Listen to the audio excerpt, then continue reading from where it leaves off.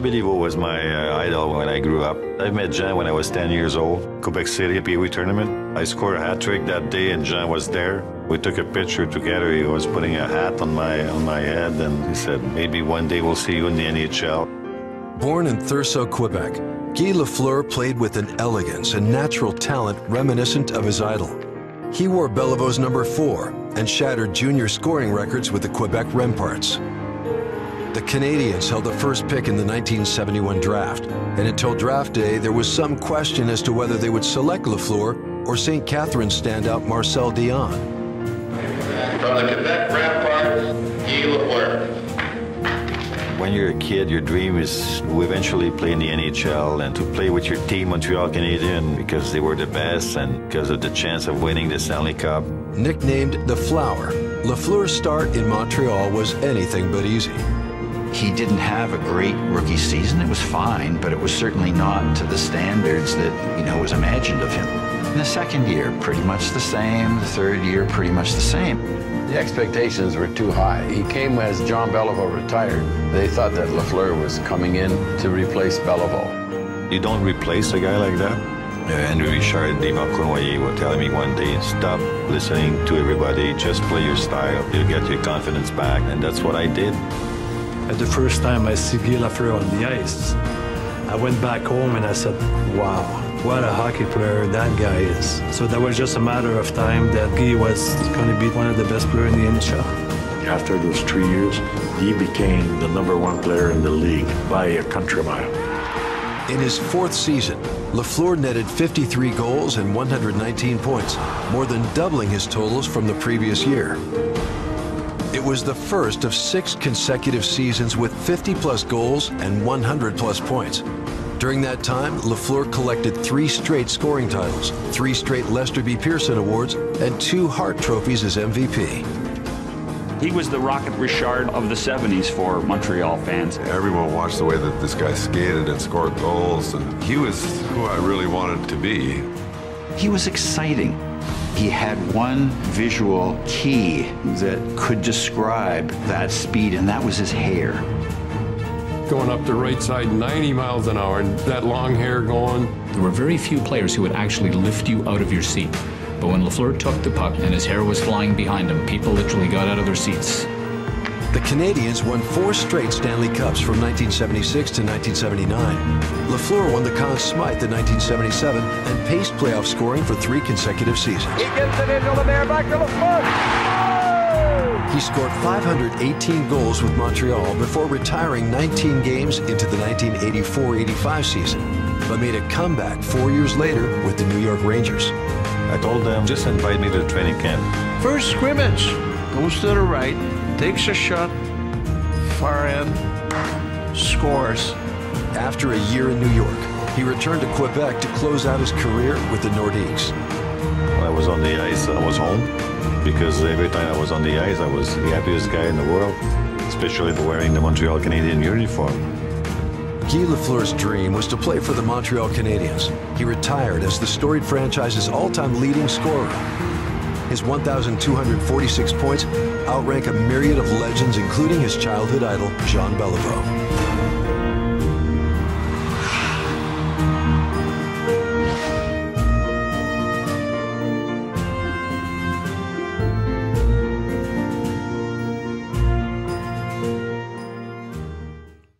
Tonight, we gave a tribune to Guy Lafleur. We're going to take about 1 minute silence in honor of Guy Lafleur.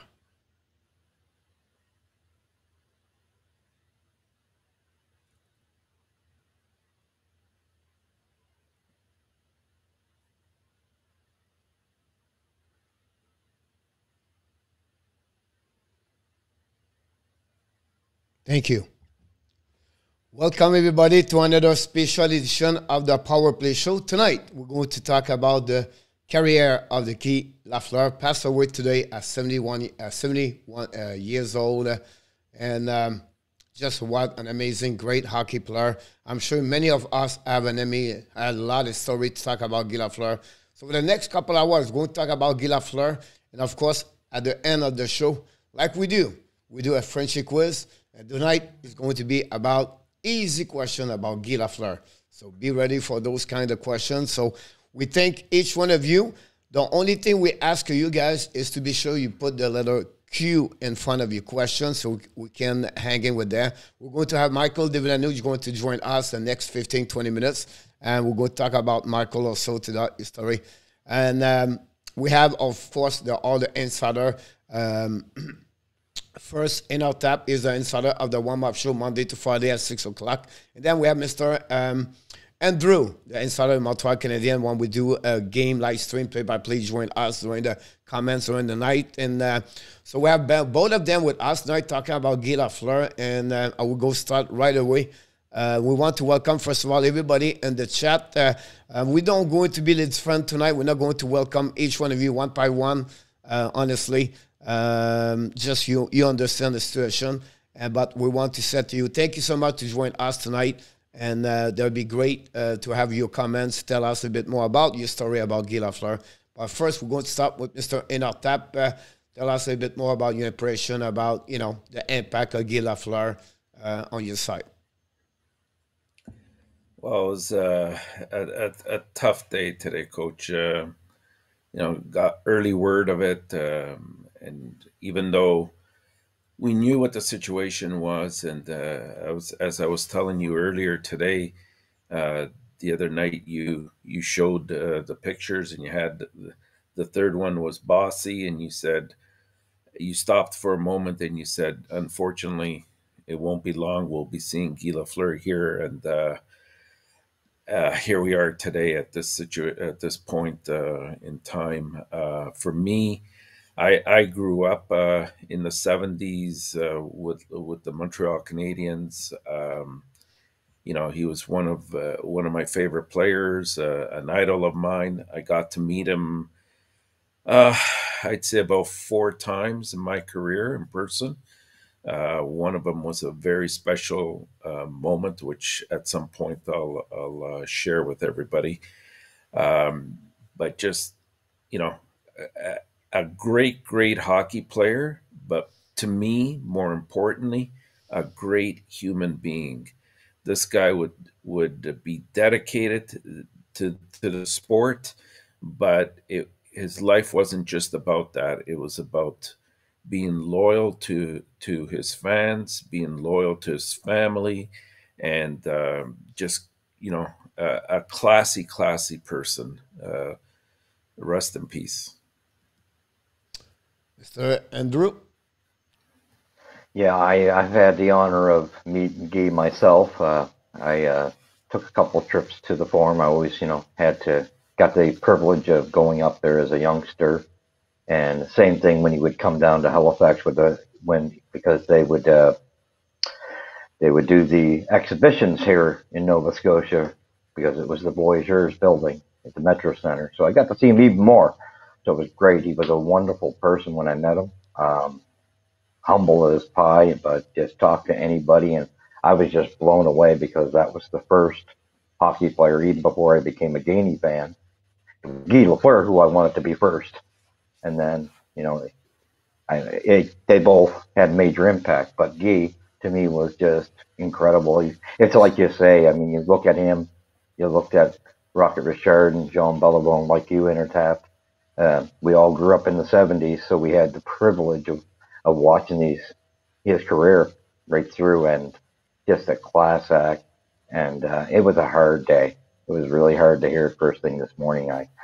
I couldn't even talk to. I was just, yeah, it was tough. It was tough. He had a big impact on the way I played hockey, for sure. Yep. You know, I can talk about Guy Lafleur all night, so it's not like a purpose. I did a video today. You can watch my video when I talk a little bit more about Guy Lafleur. You know that.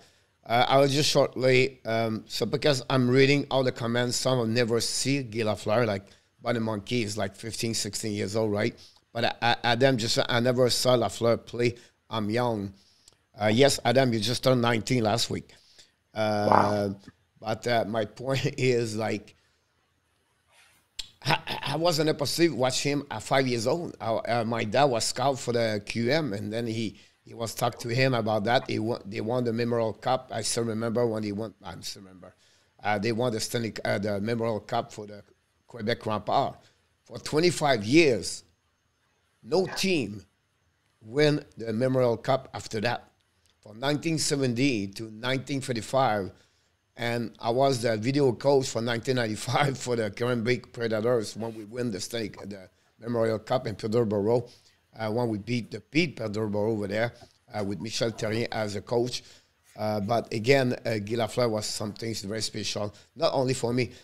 You know, last week we talked about Michael Bussy and all the comments they got and everything, and it's again bigger today for me. Where everywhere, like everywhere around the world, talk about Guy Lafleur. They heard about that name, and you know, today I'm listening. George Molson, Martin St. Louis. Yeah, an article from Ken Hughes, and everybody left and right, and you know, everybody know what Guy Lafleur accomplished on ice, off ice. I still remember that when he almost lost his life during a crash of the car.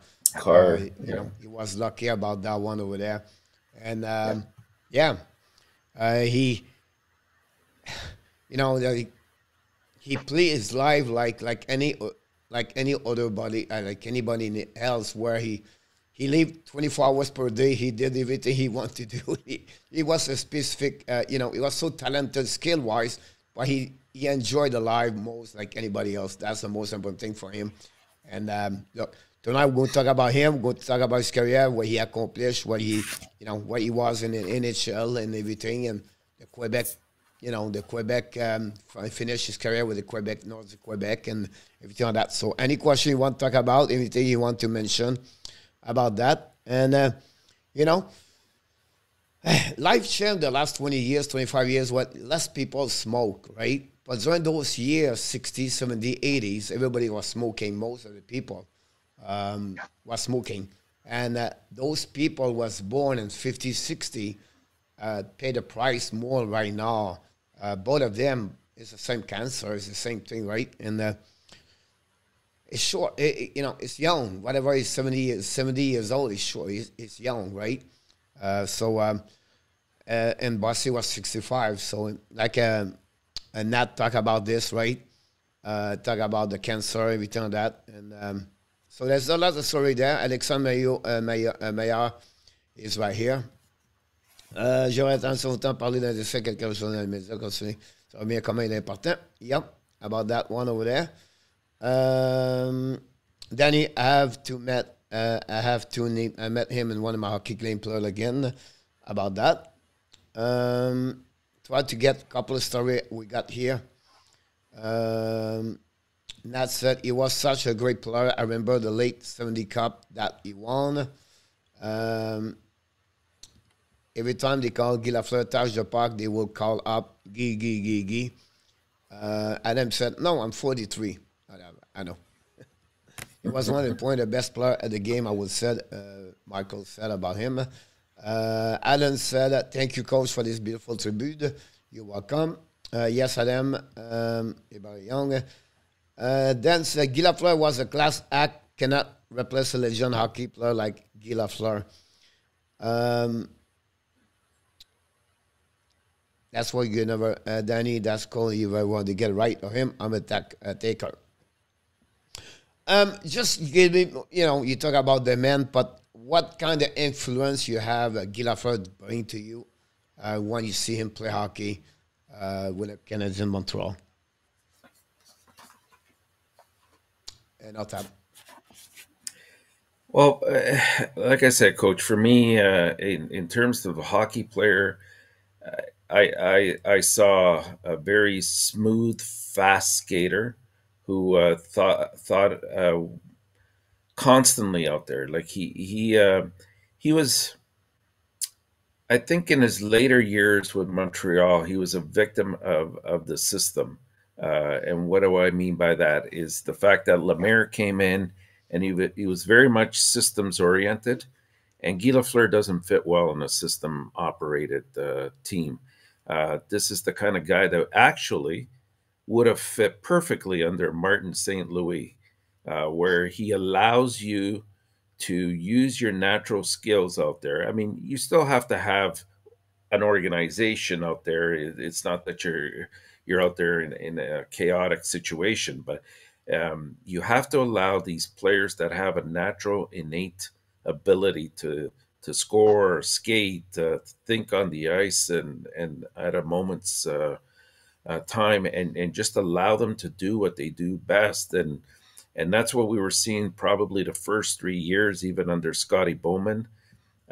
First of all, he came into a market which was very tough, and the media obviously is always, they were expecting a successor to John Bello, and that was the first mistake. I think even Lafleur was trying to fit that image, and it wasn't until a few players pulled him aside and said, "Look, you know what? You have to be you. Go out there and do what you have to do." And I heard a great story this morning, where I think it was, I think it was Lemaire, but I'm not sure. Just said, "Look, you don't follow a system very well, Guy. Just go out there, listen to everything that Scotty Bowman's got to say, and then go out there and do your own stuff. Forget everything he said." And it wasn't until then that he started to really come on hard in terms of being himself and producing productively from year to year. In terms of, like I said, hockey, you think of guys like Morenz, you think of Richard, you think of Beliveau, Lafleur, obviously, in the next era. And then the next slightly after era, I would even put Patrick Roy there for me. So that's what I kind of got. Sorry, it's a bit tough to sometimes get through these kind of things. That's what I saw in terms of the hockey player. On a more personal basis, just if I may share a brief story. Like I said, I got to see Lafleur about 3 or 4 times, I think 4 times in my life span. And like a lot of these things that I have here, it's because I go to a lot, I used to go to a lot of card shows, and what they would have is a lot of NHL players that would go to these as well. They're obviously paid to go there, fly in for an hour, sign as many autographs as possible, or jerseys, whatever people bring to them, and then they leave very quickly. One time I went, and I know my daughter wanted to come with me to the card show. I think she was about, I want to say about 8 or 9 years old at the time, and we got there a bit late, and so we ran all the way to the back of this thing. It's like a hangar, and it's a huge warehouse with all these booths set up and everything. And at the back is where the signatures were occurring in these long lineups. And we got down to the end, and Lafleur wasn't there. He had just left, right? And so the guy that was organizing it said, "Yeah, I'm sorry, you guys missed Lafleur. He left about 5 minutes ago, and he went straight out the doors through the front," which is not a unique thing to do. Usually they go out the back to avoid the public, and they get bussed out or limoed out. So we thought, okay, well, it's a long shot, but let's quickly run through the place and see if he's still around before he leaves, I said to my daughter, right? And she said, okay, fine. We finally got to a point, and we saw maybe 10 meters away from us that he was there, and he was with 2 other people, probably bodyguards. I don't know who they were, to be honest with you. And we just shouted his name, and he turned around immediately. And he came over, and he approached us. He shook our hands. He saw my daughter, and he kind of ignored me the rest of the time, which was fine, and just started to talk with her. He actually took a seat from one of the booths that was there, And he started to talk with my daughter and ask all sorts of questions. The first thing he noticed is they almost had identical jackets that day, both him and my daughter, which was quite a coincidence. And, you know, he started giving her all sorts of messages like, you know, work hard in life and you'll get to where you want to be. And he was gracious afterwards to even give us allow us to take a picture, and I just want to share that with you guys. I don't know if you can see that. There he is with my daughter, and this was maybe I'd say about 10 years ago. Yeah. And so you notice the jackets that are identical there. And for me, it was such a classy thing for him just to take the time to talk to her. It made her day. She couldn't stop talking about it for at least a week. And he just took the time and you know, signed a couple things for her. Just classy man. Yep. You have a few people I want to share it with him, then come back with each one of you. We welcome Michael De Villano. Like he's short between everybody. And who is this guy? You know, it's Michael De Villano. That's what happened. Because I didn't talk about, like he said, Brad Park said Lafleur was the hardest player to defend again because of his speed and shot. Now, I was thinking today, like, Jerry Cheevers, like, you know, like, can see I'm sure he was tired to see Guy Lafleur on the ice all the time. He was like, every time he played against him, I think he scored all the time. One great comment from Nat. She said, I remember the first game I saw at the old Forum. Everyone was smoking inside the Forum. Like, it's how this changed, right? What we are at that moment. Then was SASCHA said, that's why I made comeback in 1988. I knew there was a chance of not making it, but I didn't want to end up at 16 years old. And said I would have tried when I was 38. Guy Lafleur, he said about that one over there. He came back in the NHL 4 years after that. And one great comment about that, Alain said he took the helmet off and the demon blonde was born. About that one over there. They talk about Jose. The Avalanche just take the score 0. There we go. Michael, welcome back. Thank you to be a part of the show. And maybe you have something you want to talk about a little bit, your assessment about Guy Lafleur before we move on to the next thing.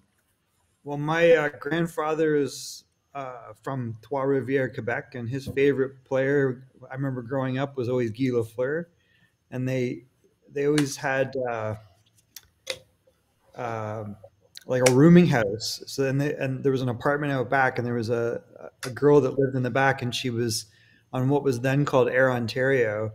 And I remember one time she brought back a surprise, which was she knew that my grandfather, Claudie Boy Gilbert, wherever he is out there, that he loved the Canadians. And she told Guy Lafleur, and Guy Lafleur took Craig Ludwig's stick and put tape on it, and he signed it, and he got everybody else on the team to sign it and gave it to her to gift to him.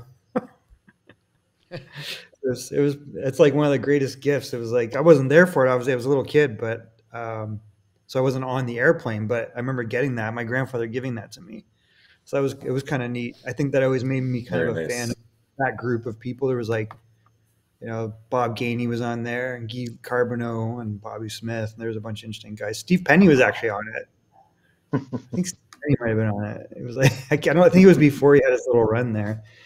And then I remember when he retired, and it was like, what? This guy is still so good. Like he always had the flying locks, you know, and he's so fast and skilled. Like, it was crazy that he didn't have a helmet all that time.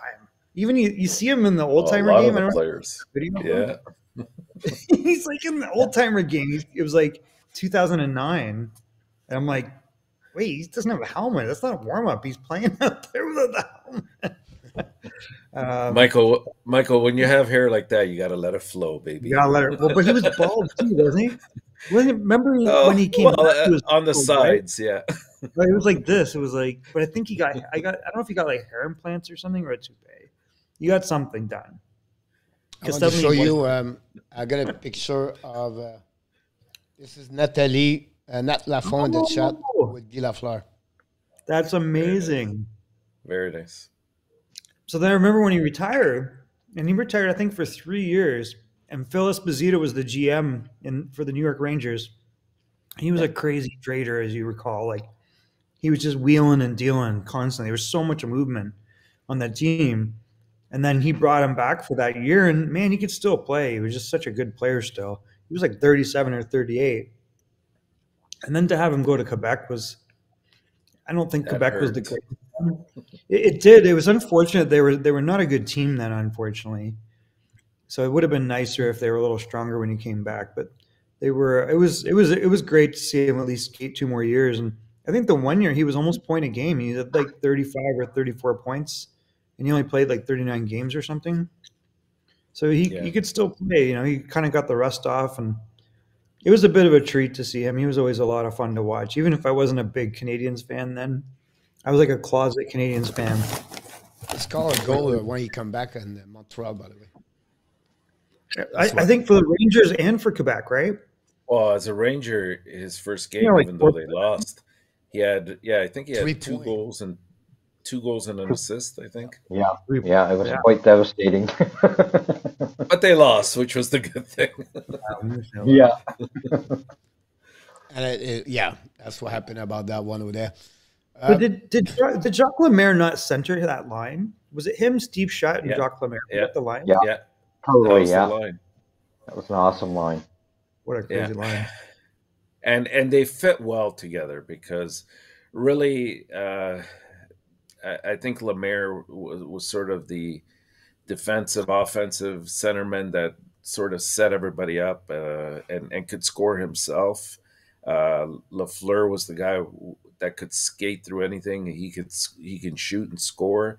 And if he missed, Shutt was amazing at finding those open rebounds and just depositing those goals. So the three of them really worked well together and knew exactly how they were going to be at any given time. Yeah.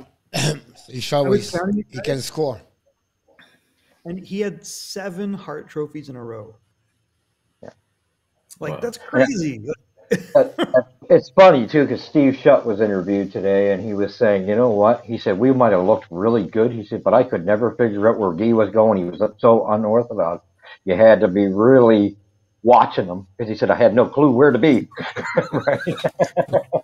Wow. Yeah, so he learned to play the rebounds. He knew exactly where those rebounds would come. It's like basketball, you know. You play the rebounds, box your man out, and score those goals. Exactly. Yeah. What is your memory about him when he won during the playoff? Oh my Any God. specific goal, or maybe Canada Cup, or a story? I still love the goal. I still love the Boston. You know, when they got the penalty, he tied it up and gets the winning goal. That'll just always stay with me for Guy. That stands out for me all the time. Ended Don Cherry's career. Exactly. There was too many men on the ice, right? Yeah, the infamous too many men on the ice call. And then he went. Lafleur goes down the other way and just that's it. Playoffs over. Oh yeah, beautiful. Yeah, that particular moment stands out there for sure. It's it you know what, that year Boston, in all fairness, had the better team. Oh and yeah, it looked like they were going to finally end that reign of Montreal, and that goal just changed the entire complexion of the game. I mean, it was Game 7 already, but it allowed the game to go to overtime, and Boston hasn't recovered since. I remember that game so well that, you know, I was, of course, you know, Guy Lafleur, Bob Gainey, just so intense into it. And like you said, watching Boston, I remember having my heart in my throat. Tears were just about to start coming down because I thought this was it for us. We're done. And then Guy Lafleur comes and turns everything around. You know, it was great. Alan said that he was a great playmaker, too, very creative, Lafleur.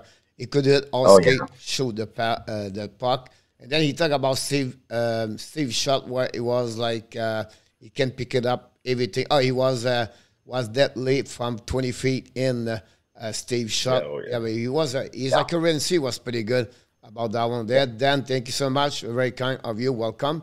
And then Alan remind, he said, Stan Jonathan jump on the ice too soon, too many men on the ice. Yeah. He was a tough son of a gun, though. You know, that's the thing I remembered with Lafleur, though. I mean, for a guy who was a goal scorer, he could take the abuse. He was incredible. Like Montreal was so well built. They had goal scorers, but then they had guys that could look out for them. It was just such a well-rounded team. But he really stood out to me, being able to put up with like Terry O'Reilly all over him all the time. Right? I mean, just, he was he amazed. Right? Yeah. Like, that's an intimidating, strong person. Oh, yeah. Between O'Reilly and Milbury, always trying to take them out, getting one way or the other. And, you know, you'd have Big Larry there to come to the rescue, thank God. But he was tough for a goal scorer. He really could take the hits. He amazed me. When you thought he would be getting laid out and taken off in a stretcher, he just kept going like, I'll make you pay down in a different way. You know, that was his attitude. Yeah. Sorry, Michael. Go ahead. I was going to ask which Canada Cup was he a part of? I'm trying to remember because I can remember him being part. Was it 80, 81, back to back? Oh, 81. The first time, he only one goal, 7 game, and then the second game, he had like second time only 3 points. He never performed well during the Canada wasn't his thing. But at that moment, he was like 10, 11 years. He was like already like 20, 30, 31, 32 at that moment. About that one there. I was just asking you maybe is like, you know, he did not only, you know, he was a hockey fan for the Montreal Canadiens, but he make an impact major and, you know, in the province of Quebec and Canada. But I tried to figure out this, like, it never going to happen again in hockey. Like, you have too many things change. No. Hockey changing now, the player from all around the world, you tell that. But any athletes could be close to him for what he did, make a major impact. Anybody close to him, like where, you know, he make a, because everywhere he go, everybody remember him, like, you know, from the north to south and Canada and Quebec, everything like that. Any athletes you can call it like this one, who can be close, or any sport. It's not matter for me right now. Just the way people reacted to him, you mean? Yeah, like, you know, he making a major impact. Like, I think I could see close to him, maybe LeBron James in Cleveland. I would say more a Michael Jordan. It's weird. That's what I was thinking.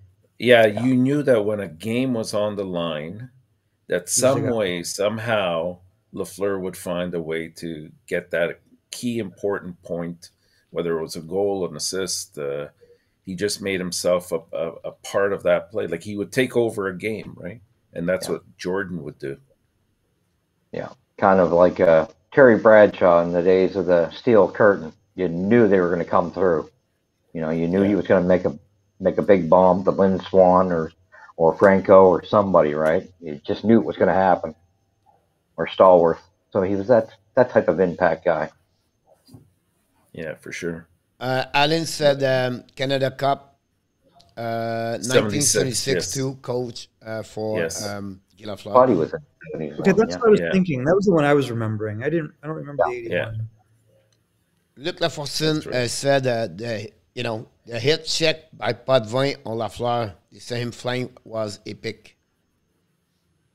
I don't know if some of you remember that one. Yeah. He could take it. He was amazing. Sure. You know, like I've not seen too many players, you know, that with that type of player that could take the abuse, but wow. Incredible. Tough guy underneath. Coach, you bring up a good point though, and I like when you say certain athletes, certain players make an impact on not just a fan base, but also a team, a province, a state, whatever the case might be, a country in some cases. And hockey's changed over the years, and I think that's what causes it is the fact that you don't have that long-standing allegiance to a team anymore because of, you know, the constant trading that goes on and free agency, of course. So you don't get that same fixed, I don't know how to describe it, that same fixed emotion attached to a team as you did maybe, you know, 15, 20 years ago.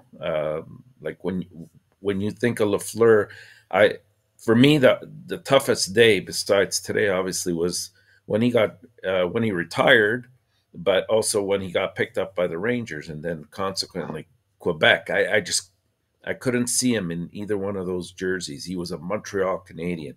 And the only other time I had the same feeling was with Patrick Roy. When he skated off the ice that last game with Mario Tremblay pulling him way too late, I thought to myself, this is going to set the organization back at least 10 years. And to this day, we haven't seen very much happening. True enough. No.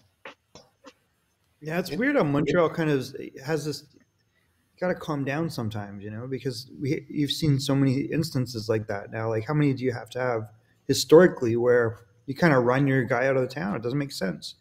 Exactly. Yeah. And, you know, it's sad because I hate to say it, but as much as I love Serge Savard, that was kind of the beginning of a lot of, you know, the players that should have stayed put kind of started getting tossed out. So, you know, it was kind of hard because I never Serge thought. Savard, you're right, but Serge Savard, he knew he was in a tough situation, right? Like, he knew that Lafleur and Lemaire weren't getting along because of one. I mean, you can't play together and then somebody's your coach. Right. I don't, right. You know, it's hard to delineate. Now you're going to come to play like you did. Play like I did. Exactly. Play some defense. Yeah, right. He wasn't going to be a defensive play the system, by no means. You know. And so there was a lot of pressure to trade Lafleur in that last year in 84, 85. But Savard knew that it would cause an uproar in Montreal, and he just refused to do it. So it forced Lafleur's hand to retire for a couple of years. Yeah. And it was hard to see him going to be put into that position where he was such a big thing there, you know. It's like too bad they couldn't have found a way to work through it because he was a legend, you know. Yeah. Two things if you remember those years, Guy Lafleur starting to abuse a lot of effect like drugs, everything like that. So off ice was a little bit not mentally at that moment like he was at the 70s. The second thing, I think you forget one person behind everything. Ronald Corey. You took the word, the organization where you have a big effect about that one there for the image, culture, whatever you call it, about that. So put all together, right? I think Serge Savard was not in the position to only talking for himself. You have to have some other decision behind him happening on that one. So I just want sharing this about Ron Corey, about that one there. But I want to mention this before we go consistent. Alan said that Montreal Canadiens management should pay more tribute to the All-Star. First of all, Alan, you're right. But it's not always, it's funny you bring that subject, maybe you follow, but the Montreal Canadiens restart this week to have that kind of connection between the old players like Régent Hall, Cournoyer. They have a gathering Wednesday night, I believe, where they bring everybody, and then you have Charlotte McCabe was in charge about this, what Ken Hughes, and also Jeff Gordon, everything like that. So it's coming, Alan. Martin said we have a great story with Yvan Cournoyer, and you know he was talking about those stories. So it's happened, Alan. It's a great point to bring this about that, and glad you sharing this to us. So I'm glad to see that. Any comments you want to add before Mr. Hockey Junkie? No more suffering. Share, Gary. Enjoy the show as well. Thanks so much, Hockey. Have a great YouTube channel, Hockey. And hey, Hockey. You did a great job, buddy, by the way. So, anything you want to add? Comments about this? I know we're shifting, but. In meeting him, and it kind of attributes to exactly what you were saying, Coach. That was the one thing I really found with Lafleur. He was really a tender type of gentleman. His emotions and the opinions really got to him. He really kind of wore his heart on his sleeve. He was a very, very sensitive man. But what a, I just wanted to put that out there. He was so humble and a big heart. But yeah, he felt the pressure a lot. He was that type of individual. You could see it. I think at some point also you have to remember, he was honest. And that creates sometimes controversy. He didn't want to play around. If he was saying something, he would said he would said. How many times, during those years. One thing, I didn't talk about this, but the Montreal Canadiens, when Josh Molson got the team for the second time, when they buy from Gillette, everything like that, they negotiated with Guy Lafleur to come back with the team. I'm looking you, but I'm looking here because they are on overtime right now.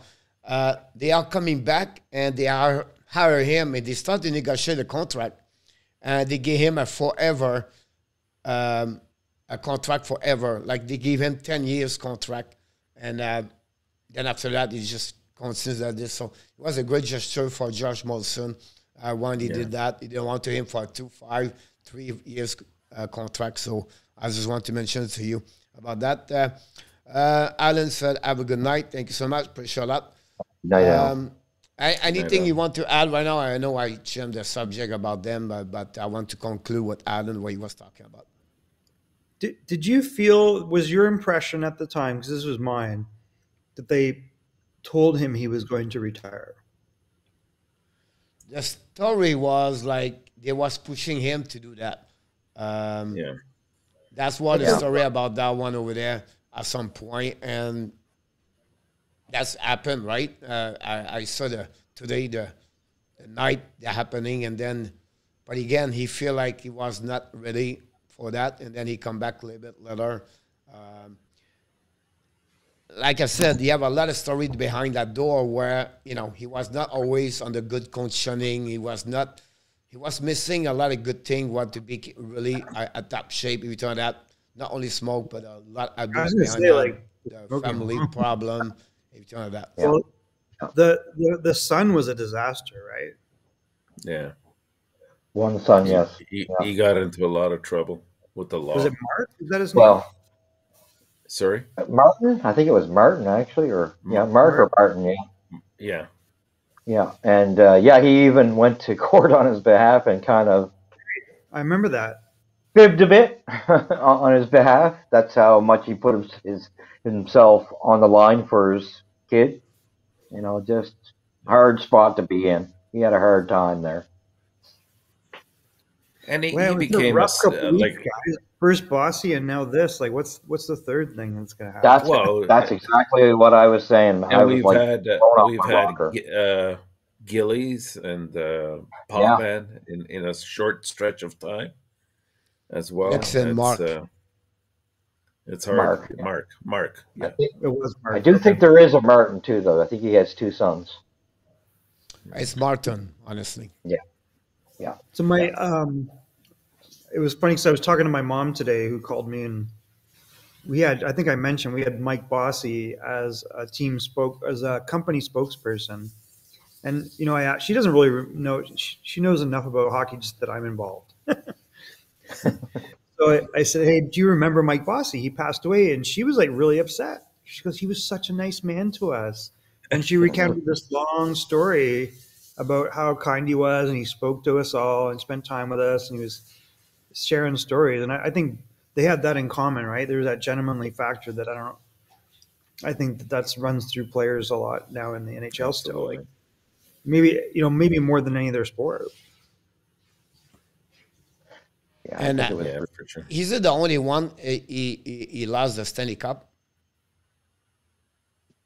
Like, is it the one? Is it him? Like he lost the Stanley Cup before the Stanley Cup 3 days after the Trump. Well, I don't know if he's the only one, but he definitely did. I think you're right. Yeah, I think he did. They left in the cab or something, didn't they?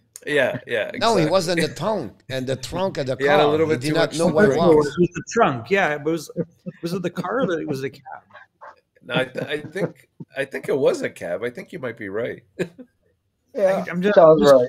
vaguely remember. I can't remember. I remember that. That's right. I forgot about that. The key is because everybody was worried because nobody can find the Stanley Cup. Like I know they have one at the Hall of Fame, but still, those time the Stanley Cup was not traveled all around the world, right? You had no guy beside the Stanley Cup.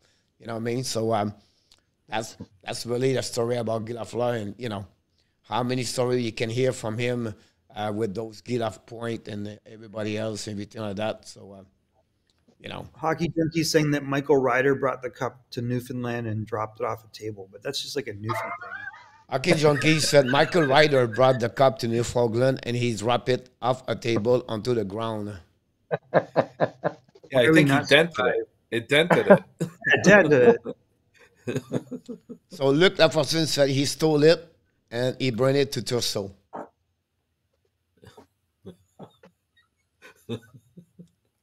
So that's what about that one over there. Uses of that cup. And yeah, he was, if I remember correctly, you know, if you'd probably remember the older fellows here, would remember the old Monte Carlo commercials he would do in the Yo plate. Oh yeah, yeah. That's kind of when the commercial thing started really heating up in hockey. He was kind of the first real pusher of that. Yeah, Did he do Molson commercials? I think he started to. Towards latter years. He may have towards the end. Did he do like he did a hair transplant? I remember the restaurant also. Yeah. He has but he did the hair transplant. No, it was a commercial he used to do. Yeah, I think he did. I'm gonna look it up. I'm curious. I think I recall. I think he did. I think he did. I remember the one Richard used to do with the Grecian formula. The Grecian formula, I love that. It's so good. It was so easy. Oh my God. You know what? You know, as much as we've talked about Guy Lafleur, he will forever be linked to one other guy, which is Little Beaver. So he and Marcel Dion, right? Like that's right. Exactly. In the queue, and they were, you know, drafted 1 and 2. Like it was like, which one are we going to pick? And here's another thing, you know, we don't talk tonight, but Guy Lafleur was the guy who show up at 2:00 afternoon before the game start. Oh yeah, yeah, wow, absolutely. You know what I mean? But, like George Molson, he said, you know, he said for me, it's like I have a lot of story, but he said one thing was like he was always early. Like, you know, he said that he would show up at the game like 3-4 hours. He said, you know, when he worked with us, we had specific meeting and everything like that, and he was showing like 2 hours in my office. And we don't know what to do with him. He was sitting in the chair like, geez, 2 hours we start. And he said, what do you want? Like, you know, so he said, that's what he was. Like, he was always been there before everybody and he was ready. And that's why it was funny to see that, like, you know, whatever it was a meeting.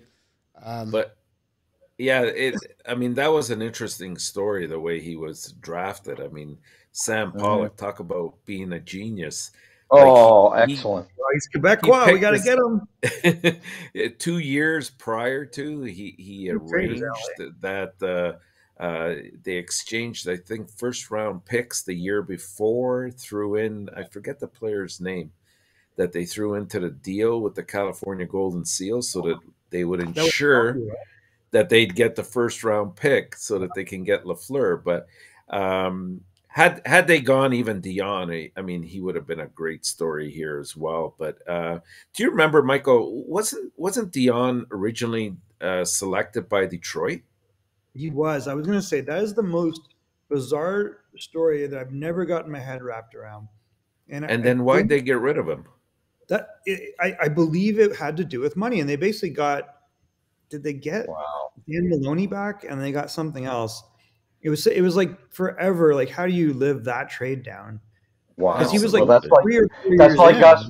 that's like us living down, not taking Denny Savard and taking Dougie Wickenheiser instead, right? That was the beginning of all the bad troubles. Crazy. He was traded. Yeah, so it was. He was traded with some guy named Bart Crashley.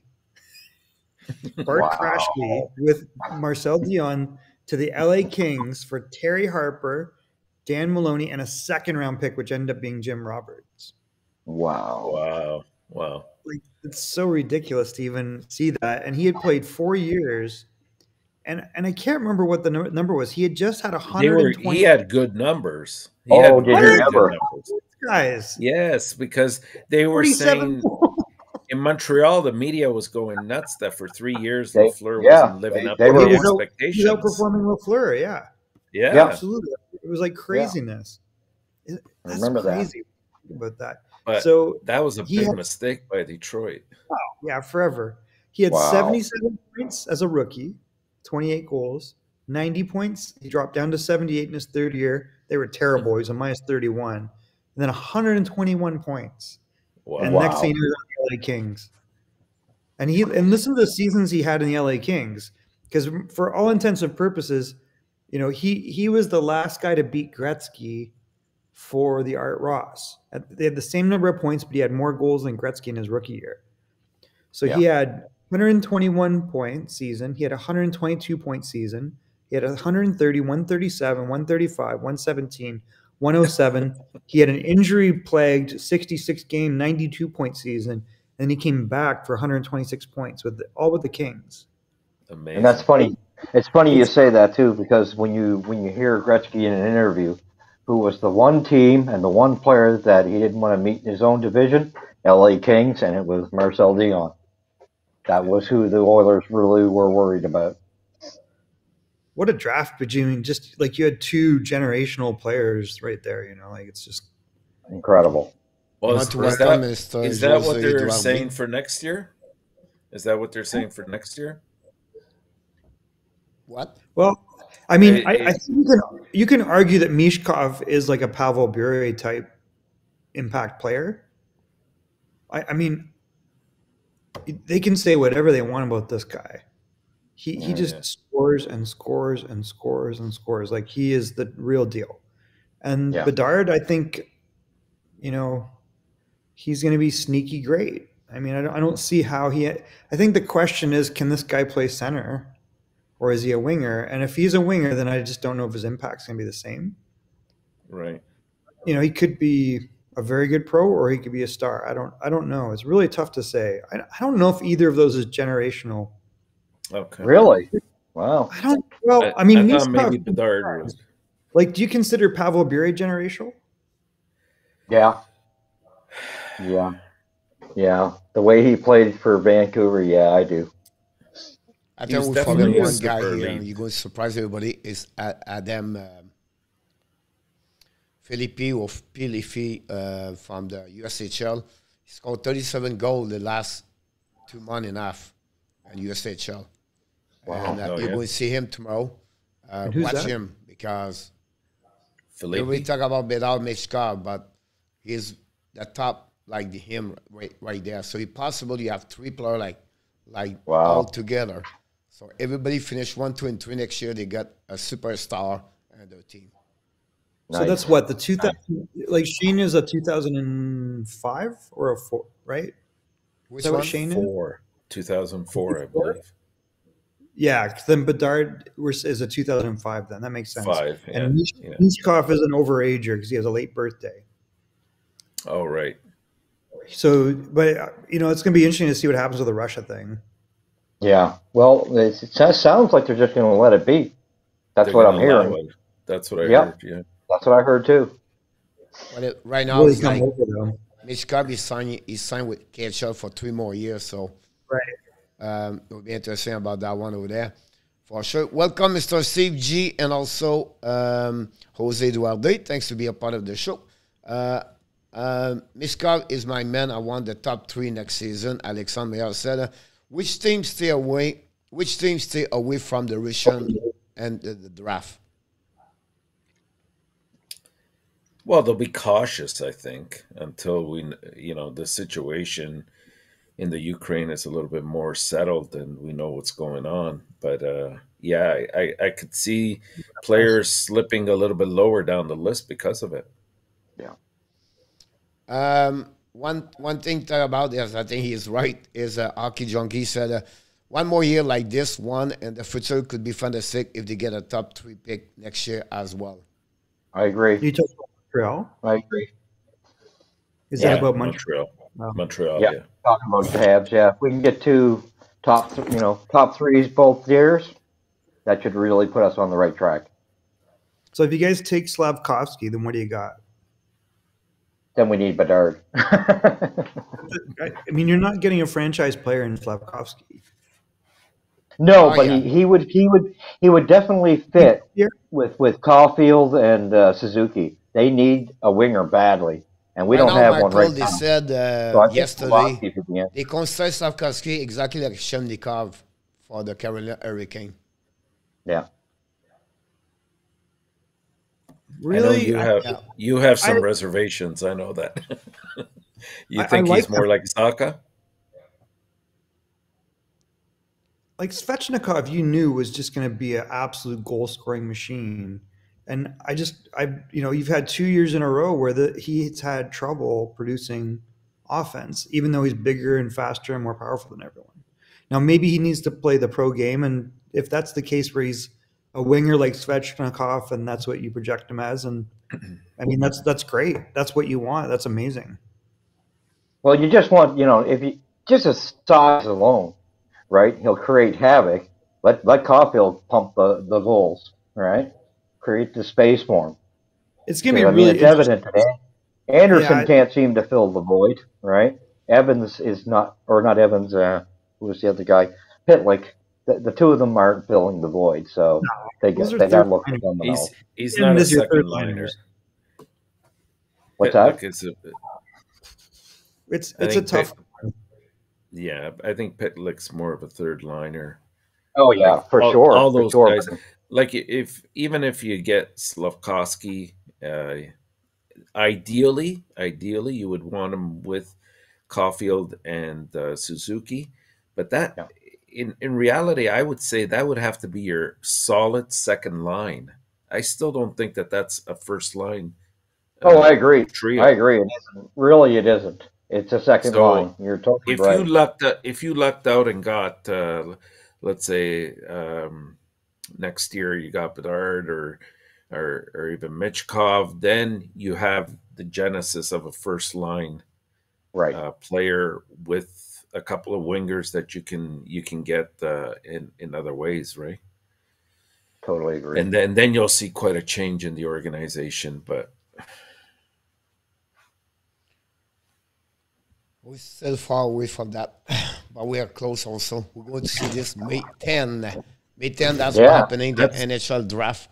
That's why yesterday I was saying yesterday, I know you guys didn't agree with me, but it's not easy. It's not easy to rebuild a team. There's just so many factors that come into play.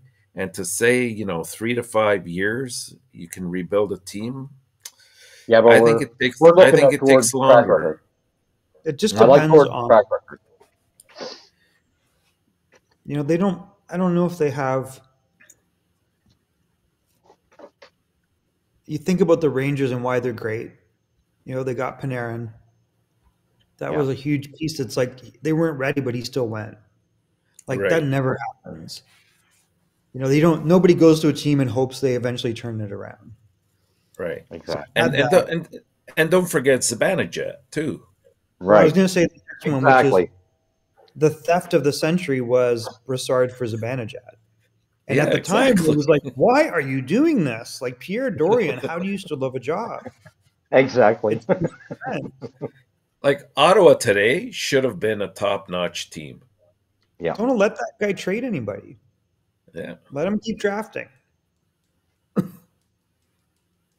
And they're slowly getting to that position again. I think they've drafted some great players. They have the implants for a super team if they develop the way they're supposed to.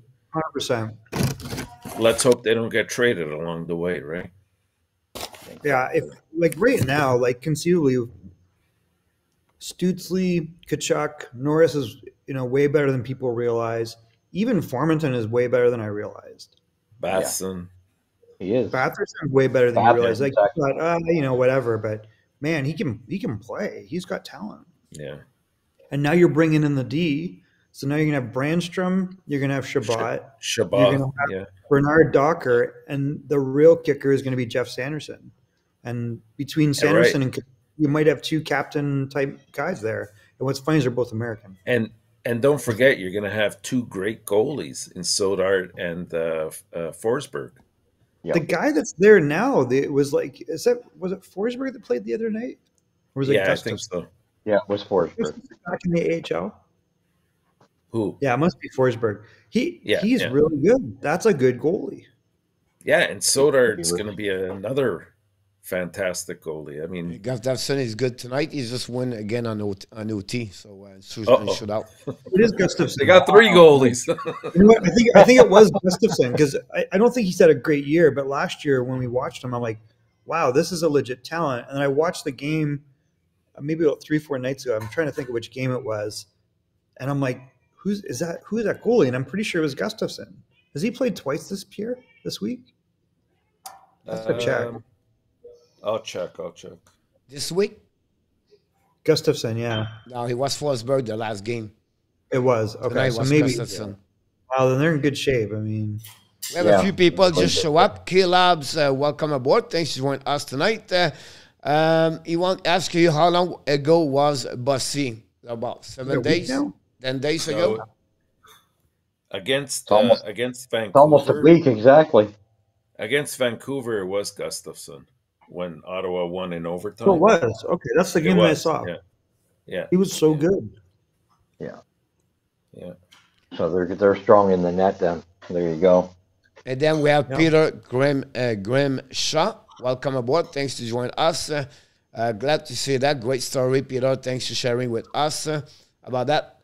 A lot of flower coming to the flower grave, RIP.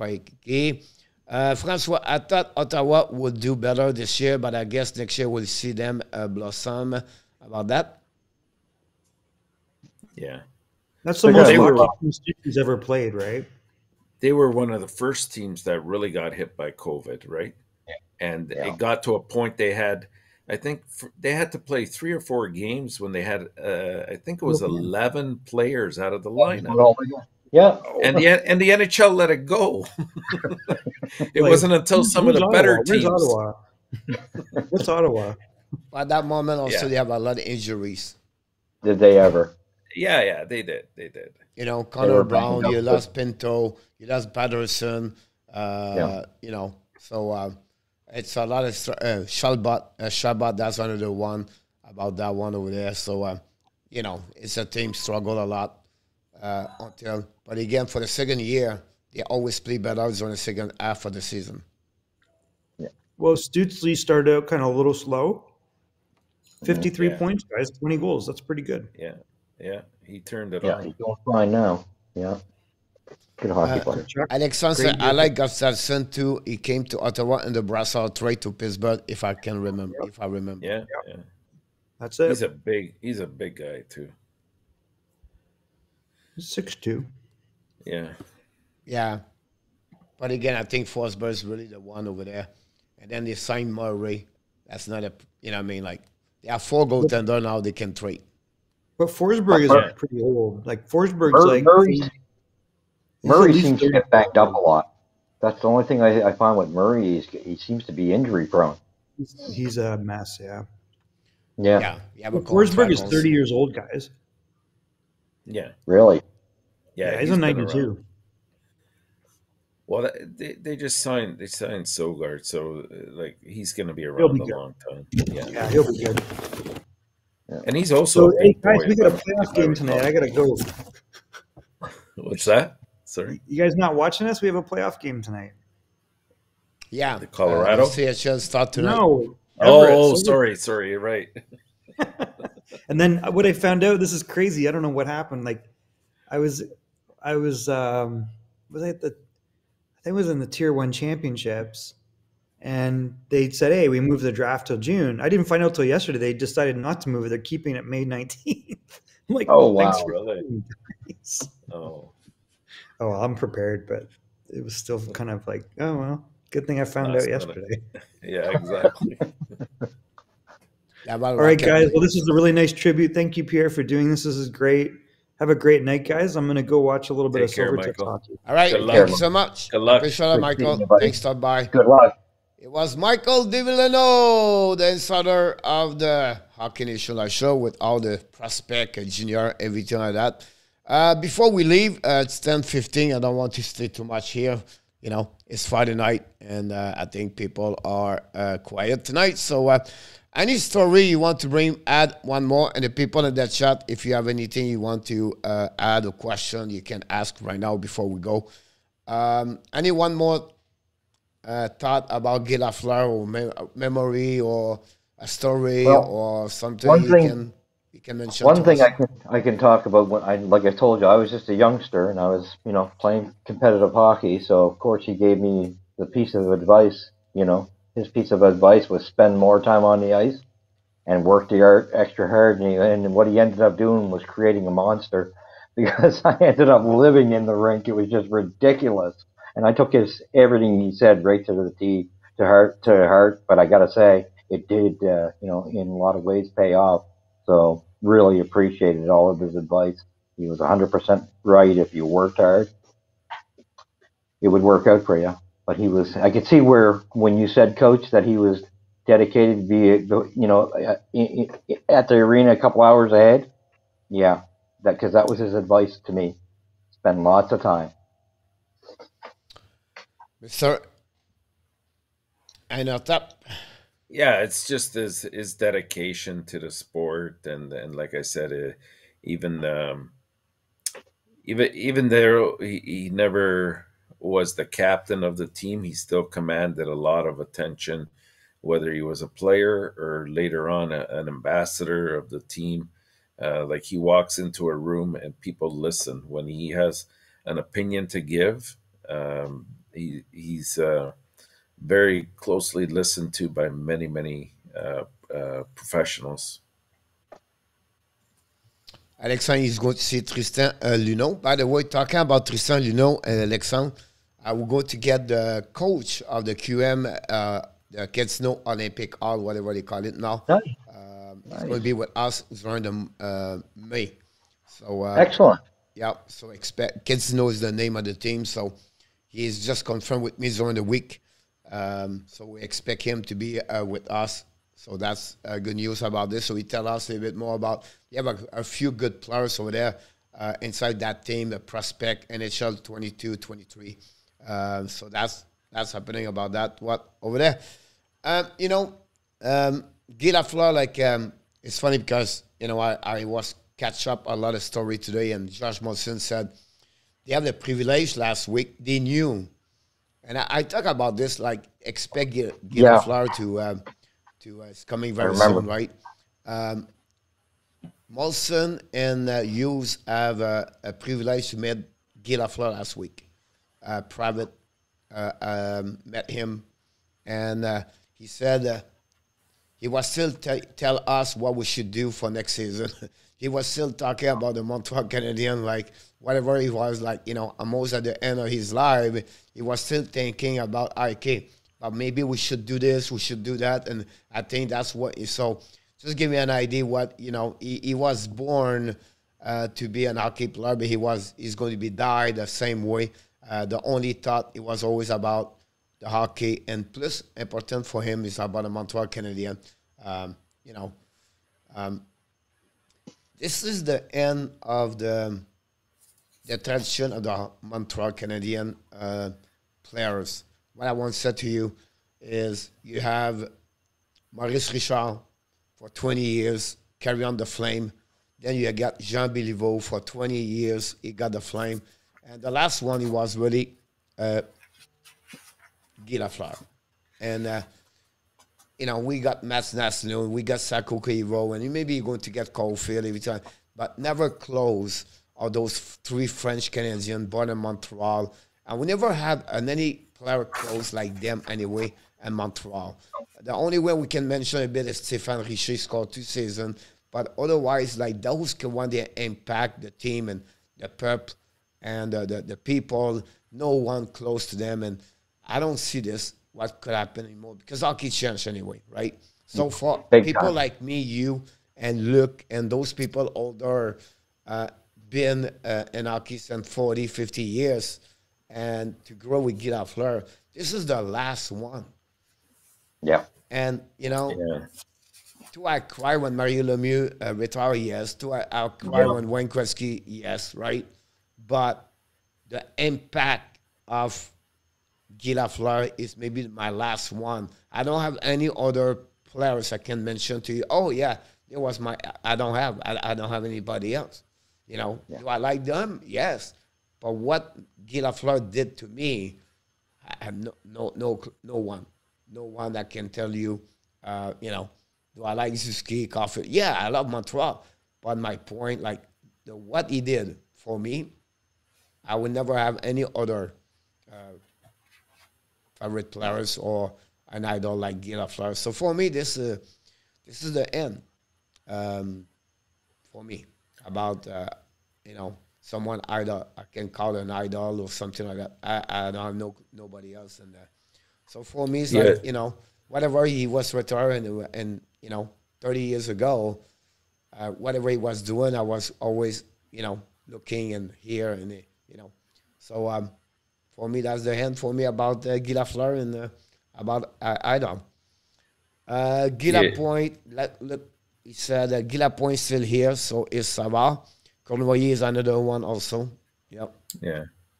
And I think also for me as well, personally, and I think maybe Andrew too, from what I've spoken to you about it, Bob Gainey, for sure. No, I'll be devastated. And, you know, because those totally different reasons, but had an impact for me because of his work ethic. And I tried to model myself after that on many occasions. And I had the privilege to meet up with him too a couple times. And he's a very humble, but very learned man. Very learned. Yeah. I met him too, and it's wonderful. And those guys were great. Like, and it's funny because I actually, one of my meetings was both of them together. And that for me was just I was over the moon. But just incredible, humble individuals. And, you know, I mean, it's a weird thing because I always wanted to be a goal scorer. So it was Guy Lafleur. But then when I added the physicality to my game of Gainey and the leadership, it just blossomed my game. Like you said, Jose, they call, you know, the legend. That's the reason behind that one over there. Alexandre said, Patrick Roy was special 1-2 for me, but I understand it's time to create new legend. That's what I mean. That is main. Look at Fortune talk about Bob Gainey and Ken Dryden. Yep. Yeah. Oh, Ken Dryden was another Ken Dryden, another one. And Larry Robinson. Yeah. But again, for me, because it was not for me, but it was not the French Canadian born in Montreal or this area. If you tell that, that's what I'm talking about. What no one like close like Guy Lafleur. Yeah. And I don't know which French Canadian after that you have a superstar in NHL. Well, the only other one I can think of, and he unfortunately wasn't in Montreal, and it was Mario Lemieux. That was my next guy, right? Yeah. I always wished he had been a half. But that's the last French Canadian I really looked at to that level of being way up there, you know, as a elite, beyond elite. So a guy like Mario Lemieux born and then play for Montreal, that would be an impact like, you know. Oh, for sure, for sure. That's what I'm talking about. Montreal Canadian legend will never die. They will always be in our heart. Dan, well said, Dan. What is the last French Canadian keeper on the Flame? François talk about Patrick Roy. I can see those kind of similar, right? The only thing, François, is like, you know, like you got trait, everything like that. The story behind Patrick Roy with Montreal Canadiens was not, but yeah. Savard was a star, like Lafortune said. Yeah, he was. He was. Oh, yeah. He was. The whole trio there, LaPerriere, that team was stacked. Robinson. That team was stacked. Yeah. Just amazing. Yeah, Francois, you can talk about, right now we are open up to anything else. Francois, if you want to talk about anything, we open up. Yeah. What's appropriate, Coach, just to let you know, just a fact. Montreal's last game at home this year, at which point they will more than likely do some kind of tribute, I would hope, for Lafleur as well. Is Sunday against Boston. who? Yeah, Against Boston. Boston. Yeah, that's what we talked about. How appropriate. How fitting. So what we did today, we talked about, you know, Bossy against Islanders. Yeah. Right? Bossy was Islanders playing Montreal when he passed away, right? The first game was in Montreal. And now Montreal play Boston at home when they go there. The only thing they wait right now is they went to Molson said today they just wait for the family Lafleur knows what's going on and they want to accept, do this. So, right. You know, if you have a chance to go, if you live in Montreal, have a chance to go to the game and the live, you know, I think that would be an amazing, great story to go there for sure. About that. Nicolas, welcome aboard. Congratulations about that one over there. Joseph said, it's not Bergeron a French-Canadian? Bergeron? Yeah, I think he is. Canadian. Yes. Yeah, he's a French. But he considered, do you believe Patrice Bergeron is the same like Guy Lafleur or Marie Lemieux or... In a defensive world, yes.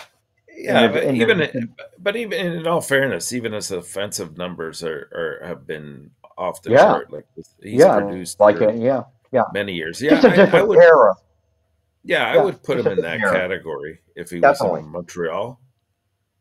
Yeah, it was a bit different, right? It's a different kind of star. Why he create the Selke, the defensive side, everything like that, right? And he produced a lot of points at the same time, not at the same style like Guy Lafleur or Marie Lemieux. You know that. But you're absolutely right, Joseph, about that one over there. Yeah. Maybe it will be with Montreal next year, but we don't know. Let's hope. My dream. Yann Genet, welcome aboard. Yann Genet, thanks for joining us. Mr. Soler, welcome aboard. Thanks to be a part of the show. Nobody could skate like Lafleur, Soler said. Wow. To watch his hair fly. I mean, I was always stunned by him. I don't know. He was just, and that's why I say anybody just call anybody else the flower. No. The Guy was the true flower. Welcome aboard, Peter WYNSTOK. Also, thanks to be a part of the show.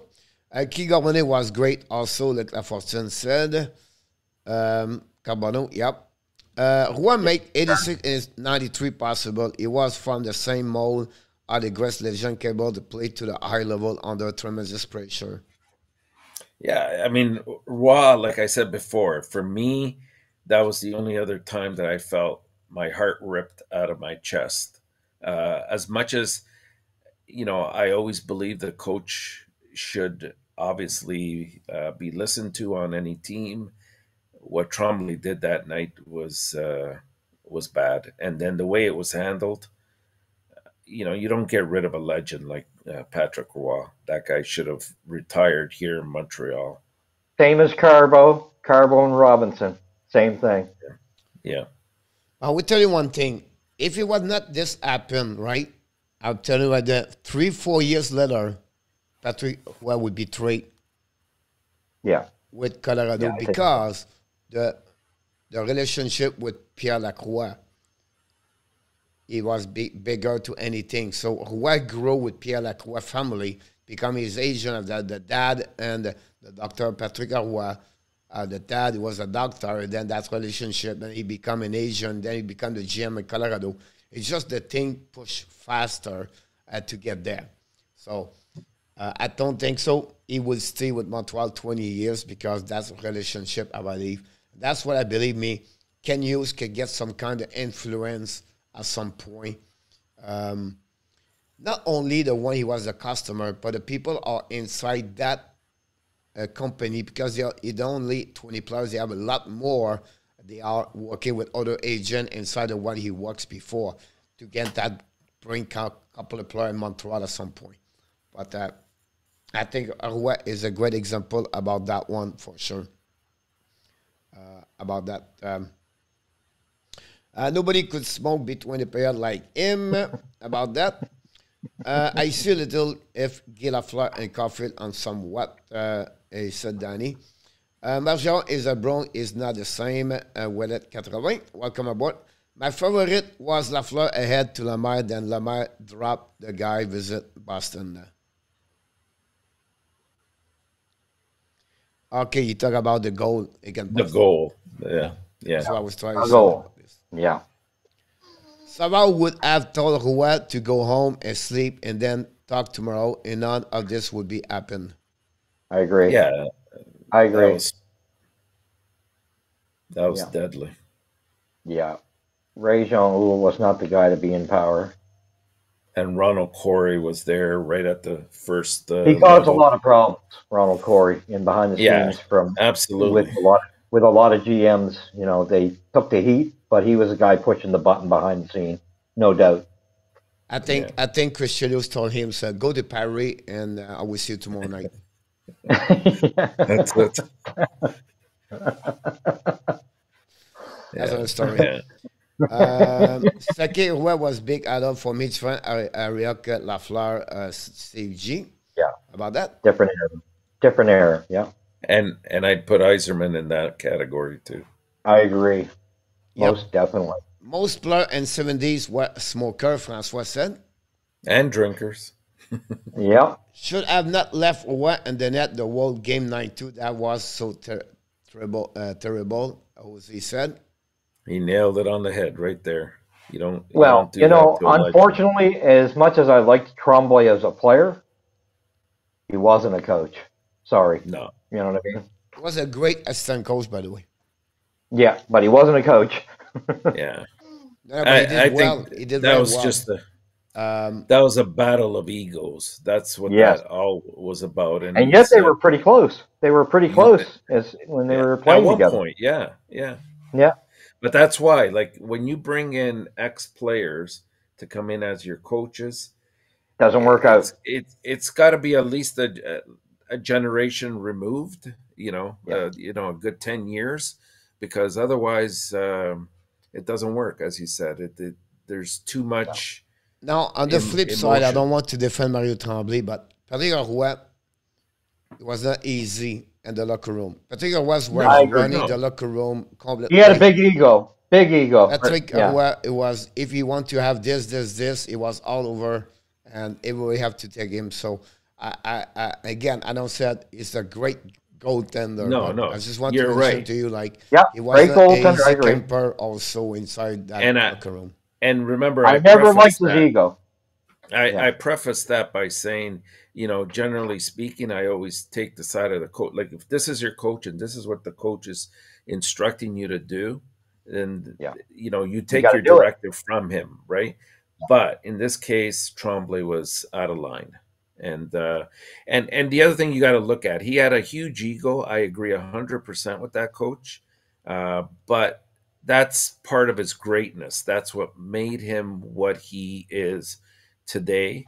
If you look at somebody like Richard, he had a huge ego as well. Like, that's what made him great. Like, determined. But he had a humbleness. When you have a player like him at any level, any sport, right? You cannot be alone, because now it's everything on him, on the ego person. But when you have other players that did well in Colorado, because you have Sakic, you have other players at the same style, kind of caliber star. Every time that when he become the only one in Montreal, that's why he suffered more to anything else because of that situation over there. So for me, and I think what make also that Martin Brodeur, that's another way also over there, because you have other players around him about that for sure. About this for sure. part. Joseph, why are not there more goalies now like a Roy, Brodeur, Asek? Everybody talk like they were the future of the goaltending and their time. So the best way I would say to you, Joseph, is in 70s, it was all about Ken Dryden. Yeah. After that, you got the Patrick Roy from Ken Dryden, right? And then you get the goaltender you mentioned. Then you have you have two great coach goaltender. You have Mitch Korn and you have François Allaire. Yeah. A little bit different. Allaire was more on the butterfly. You know that. Korn was a little bit more stand up, but more square. And it was all about the details. And that's what our two great coaches at that moment. At the same time, for the last 20 years, you see different country picking up the goalies system. If you tell that, Russian is the last part of that. You have a couple for Finland also. So at that time in USA and Canada, we did not push hard to develop those kind of goaltender. We have 20 years.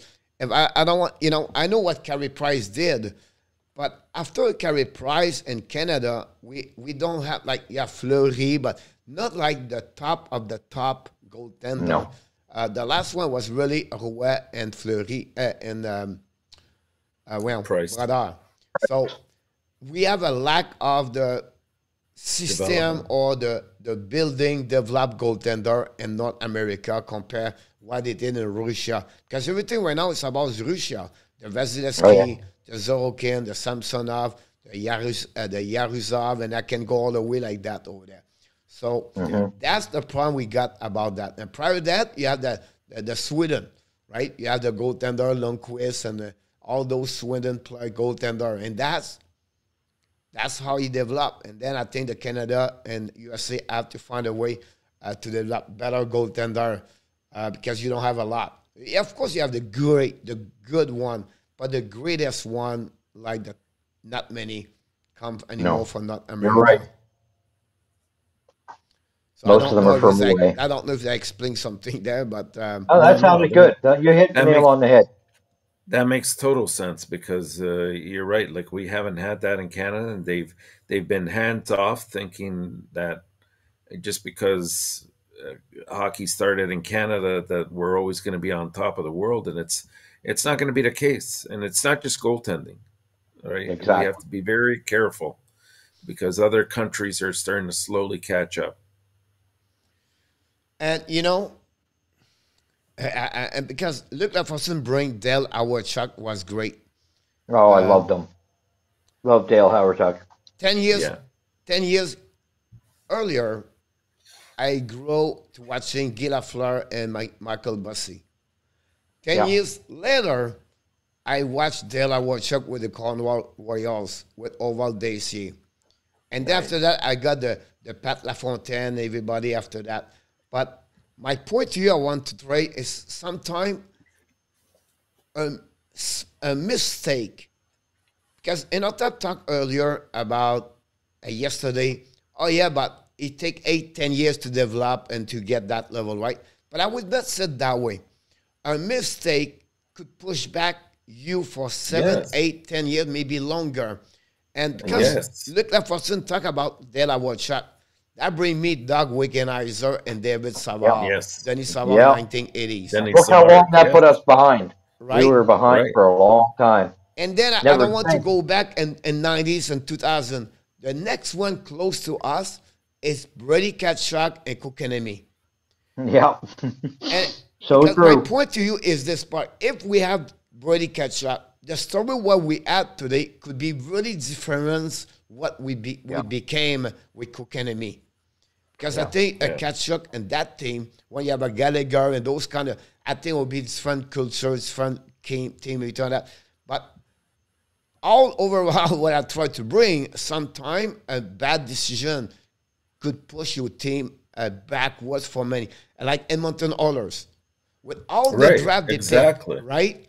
And with McDavid, they got at the end of five years, right? Imagine if they had picked the best of the best those 5 years with McDavid, they are maybe the one will maybe win the Stanley Cup right now. Or we talk about another team like that. And again, I just try to give you another perspective or a different thing about that. I'm not agree with ENORTAP for 8 to 10 years, but I can understand what he meant by those kind of French because you never know what could around. Bring to what I'm talking now. It's easier to pick number 1 or number 2, right? But still, not always guarantee you pick the best of the best. No. It's not. It's not like automatically. And I'll give you an example. How many times you pick number 4, Kel McCarr? The Michael Bossy was another one. We pick now Maurice Zeller. Well, Coach, how many times have you done a redraft of a draft? Yeah. Like, and you've shown and said, oh, this guy went 8th, this guy went 20th. You know, and we've found some gems in the 2nd, 3rd rounds, right? Like, a big part of the rebuild is, yes, you have to have the right management. You have to obviously draft and develop well. You have to build a culture. Those are all essential. You have to have a great coach there in place, goaltending, obviously. But at the end of the day, it does come down to luck, you know, and you know, as you said earlier, Andrew, if we don't pick Doug Wickenheiser and we pick Denny Savard, you know, that culture, that winning ways would have continued for another 10 years. Yeah. That's because now you don't know if Islanders going to have 4 Stanley Cup after that. Exactly. We would have gone on longer with the Denny Savard. There's no doubt in my mind. But I think I can see both of your points, and like for you, ENORTAP, saying, you know, you see it as being 7 or 8. I think you're right. If we were under a lot of the old administrations and management that we've been under the last 25 years, you're right in that sense. But I think Coach is right in the sense that look at Gordon's track record with Boston and New York. You got the right guy finally. You got the right type of guy. It won't happen that way like some of the fools we've had running our team. Yep. Francois said something great here. Winners are really easy character. They're character people. Yes, absolutely. Steve G said, thank you, Lacroix. I'm sure about this. Kelly, welcome aboard. I don't know if we said hi to Kelly when she showed up. I think she came earlier, then she left. Anyway, welcome back if you all come back. If we forgot, we apologize. For me, the legend Patrick Roy is one. He played in Montreal, in Colorado. He was great, but never like he was in Montreal. Francois Pitre. Exact McDavid don't look easy to in the locker room. Alexandre Meilleur. They just eye each other. Planned before that, Coach. Jacques Plante. Plante was now with the same time with Maurice Richard and also like Jean Béliveau. Richard for sure. Yeah. Richard he was. He got traded. Richard he was. I remember Jacques Plante more me when he played with you know, Toronto and Boston at the end. Everything on that. Yeah. Brother Joseph, do whatever it takes to stop the puck. I don't see that desperation from goalie as more anymore. Yeah, it's a different style altogether, and yeah, I'd like to see some changes in the style of the goalies today because it's like we were talking. There's too much of automatically being on your knees. You never seen the top of the net open up back in the day the way it's opening up now. I agree with you, Joseph, about that. Jose said about it right on, Jose. Denis Savard, as he played with the Hawks, was simply amazing, Francois Pitt. Oh, was he ever. Spinorama. Well, he put Chicago on the map. Absolutely. Did he ever? I mean, it was just unfortunate. We finally got Denis Savard at the end of his career, and he did finally win the cup in Montreal. Thank God. Unfortunately, he wasn't able to participate in the finals there. I think he broke his leg.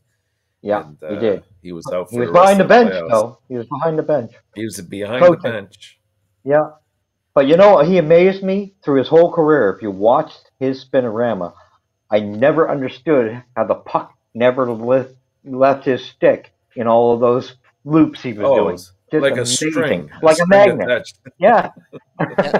Yeah, we trade Denis Savard for Chris Chelios. Chris Chelios played for 66 more years after that. Yeah, and look at how many cups. And look at how many cups he had in Detroit.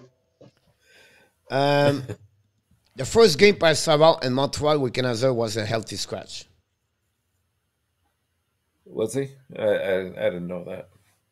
I think he went to Paris the night before, and then they put him out after that. That's what happened about that. But again, if you think about this, Why they pick Wickenheiser versus Savard? It's again influence about the big guy, the big center, and all the stuff like that.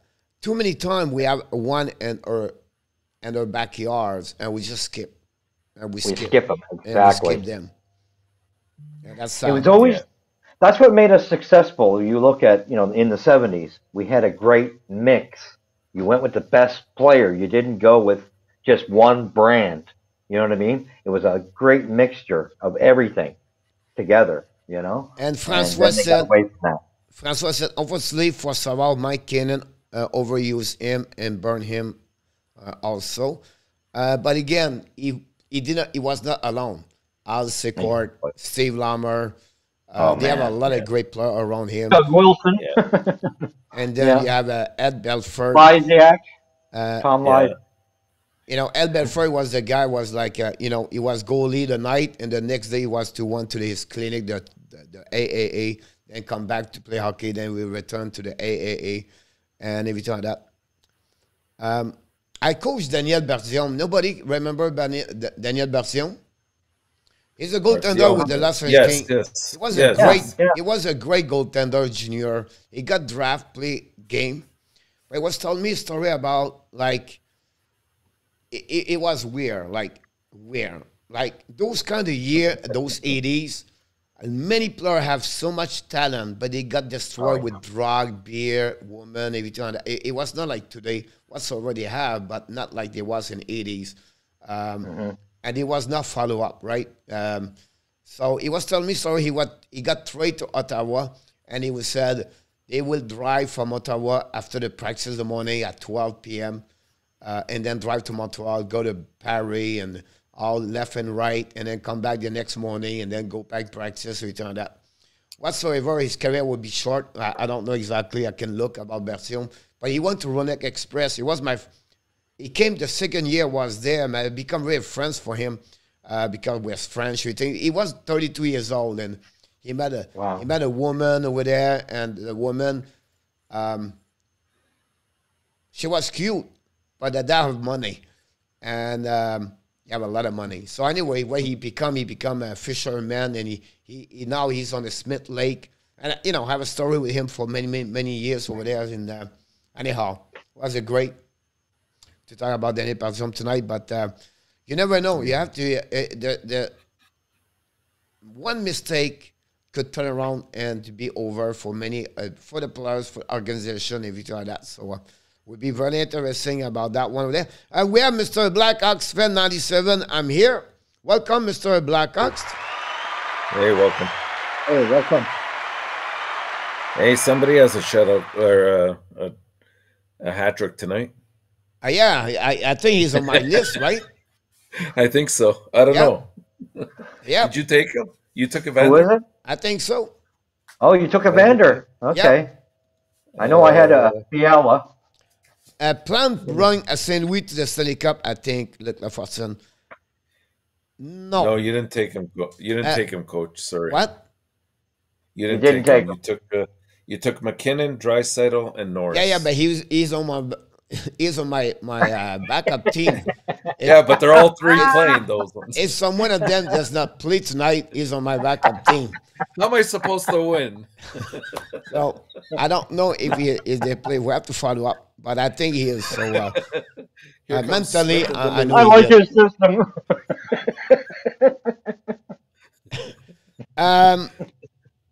Well, Black, I just let you know you're here. Welcome aboard. I just want to let you. We never left. We still here since last night. Black, what happened to you?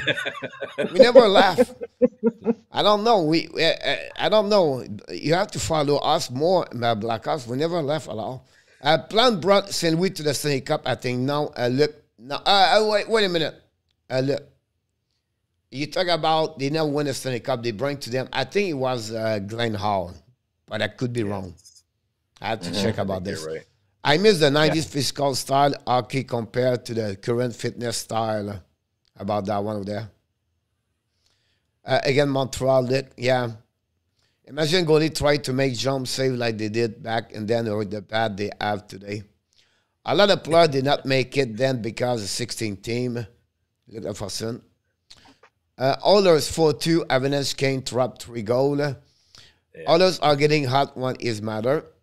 Coach, j'ai vu Kenan passer le sel d'Armagnac en dessous du nez à Denis Savard quand il avait craché l'épuisement sur le banc vu sur CBC. Et on dirait que sur la glace, Denis a scoré. Oh, wow. Yeah, Mike Kenan was another phenomenon in hockey. Yeah. McDavid is not doing human right. He's a god. He's getting hot. Ever since Huberdeau took over the lead, he said, wait a minute, don't forget about me. Around we said, Scott Stevens. They may be dangerous now, you know? Yeah. Contre les Oilers and playoff, Kenan, the double shift, he said about that one over there. And Scott Stevens, Steve G, talk about Scott Stevens. Matthews will win the heart yet 1-1. Anyone will trade Matthews if they got McDavid in return. McDavid makes me to see the same Matthews does is. Listen, man, it was a train wreck last night. Yeah, I apologize, Blackhawks. But by the way, you did not come to the show tonight, but you did a very good job, Mr. Blackhawk, last night. You got from Deloitte Smith verification, confirm Blackhawks last night, you did very well. You got 8 and 3 last night, your best performance as your prediction, so I just want to confirm with you. We keep every paper because Kelly will remind always the next day. So we take a chance, we take picture now, we send to Deloitte, Smith verify, come back to us, and we give credit to Kelly. That's how it works now. We cannot miss anything anymore. So, you're not shocked. You do well, Blackhawks. You have to have a little bit more confidence about you. I think you're better what you think you are. If you listen in our tap, you'll be fine. But sometimes you cannot listen all the time. So be careful, right?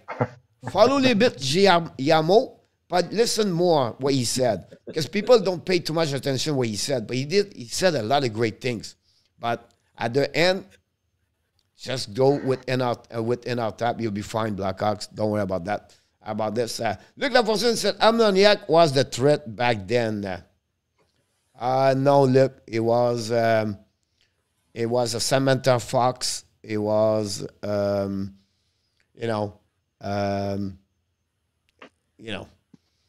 Photo Police newspaper. That's another one also. That's another story. I can talk a little bit later about that.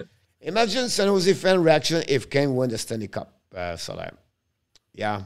Yeah, no kidding. What is going on with the Vegas goalie situation today? He's done. I don't know, Adam. He had the operation. Oh, did he actually have it? Because I heard them come out and DeBoer was saying it wasn't true. Now here's the key here. Adam said Leonard need surgery and they are trained to deny the report. Yeah, that's what I think too. I think they tried to deny it. Who's trying to DeBoer, the coach, came out and said that no, those reports are not true. He doesn't need surgery. That's what he came out and said. Really? I found it very fishy. Yeah, something's up over there. Yeah. Even the way Leonard was treated after the second last game, the board threw him under the bus, and then the next game he starts him and he pulls him after the first period. No, you don't do that. No, I agree. This organization is a mess, Adam said. Luc Lafortune, je veux juste te dire que quand ma mère elle achetait le photo police puis l'allo police, moi je prenais la page du milieu puis ma mère elle cherchait toujours le milieu de la page. So what I'm talking about is like you have a French newspaper, it's called Allo Police, and they have all the kind of bad story, like, someone killed someone, or it was all about the police. But in the middle of the newspaper, it was all about beautiful woman and bikini, everything like that. That was the middle of the, I don't know why. Don't ask Toronto me Sun. why. Maybe some of them make some of the Playboy at some point, but I'm not sure. I did not recruit them. But what I did is my mom was by the boat the Sunday. I don't know if it was delivery at the door or whatsoever it is. And you'll have to get the house coat out there, Coach. But what happened is this part. So when they got the newspaper, Get the robe. What? Get the rowboat. Yeah. So what I did, I was always take the middle of the Allopolis out. My mom was looking, she always missing page number 38 and 39 and 40, 41. So he was in my room. So that's what I share with that. Because the French people remember that one over there. I would have loved to know Coach when he was young. Oh, man. So, oh, yeah. Look, I remember, look, he said he was in color, by the way. So it was great about that one there. It was easier that way because if you keep the Playboy magazine, it's bigger. So it's hard to hide. But a one page like that, you can put this on your top and your shoes. Nobody see it. And I was open up there at the school and, you know, I was sharing my Allopolis with everybody. I did not know who was the killer during the week, but I know exactly who she was in the middle of the page. Man. Knew him by first name. But anyway, that's another story. We can talk a little bit later. Because I don't have them anymore, but for a long time. I hope not. He's got him right under the referee shirt. I keep Guy Lafleur. I keep Guy Lafleur. Flashing. Francois said, Coach, your mom knew what she's doing. Of course she knew it. If she loved me, she said, I wouldn't tell him, no, let's do it. And my dad was upset, but my mom said, hey, come on. It's just Samantha Fox or, you know, like Pam Anderson and everything like that, you know. But on my time, it was more Brigitte Bardot. Oh. Who remember Brigitte Bardot? Francois and Alex. And Brigitte Bardot was my first one. Where was my star? About that one there. But that's another big story about that. Michel, we talk this, then I will talk about Guy Lafleur. Guy Lafleur right now is laughing to us right now. I'm sure. Oh, yeah. Coach, there would better not be a sticky stuff on the stick of the magazine. No, honestly, it was not. Maybe stick somewhere else, but it was out about that. Okay. This is getting real bad. There we go. You see, in our time, people remember all those names. Me, I go public. The people don't tell me I go public. I don't set that. And then during that time, Kane hat trick tonight. Yamo would be happy in the morning. Again, Jose, about that one or first. You know, I don't want to go here. We have a busy weekend, everybody. And I want to keep everybody up down here. Let's talking about the French quiz, the quiz of the night. Now we said power play. It's a 5 question, ladies and gentlemen. And let's talk about this. I don't know, Andrew, if you can pick it up a little bit higher or lower. It's up to you, honestly. And we can go from there. Who's going to win the French quiz tonight, Mr. ENORTAP? I think you are on the streak or something. I think you're due. I think you're due to win, ENORTAP. I think ENORTAP, it was 0-7 since that part over there. Look, so that's why I like this show. Yeah, we are very versatile. We change the subject sometimes. We go there. I remember the legend, Farah Fawcett. That's what I'm looking for. It was Farah Fawcett. That's what I'm looking for. The Farah Fawcett. There you go. About that one over there. We all had that on our wall. One side you have a Farah Fawcett, the other page was George, but that's another subject. Here we go. Question number 1 of the night. It's all about Guy Lafleur or relate Guy Lafleur. Easy question. I'm telling you now, you're going to get it. It's Guy Lafleur. So, how many goals he did during his career junior season a playoff altogether? 386 goals he did. Is it under, over, or exact? Good luck, everybody. You have better chance to win tonight. Look at for instance, we should do a Bardot win quiz. No, we should do a French quiz with Farah Fawcett and Allopolis. Everybody have the Farah Fawcett, the Corvette poster. Oh yeah, I had this in double. Under RJ, Steve under. We have two people, so you guys, you have better chance to win tonight. Only two people participate, so you have better chance. Oh, now it's get out. Steve said, Jose said exact. Adam said under. Francois Pitt said under. Blackhawks maybe A. I will keep as an under. Jose LANHAM, he said over.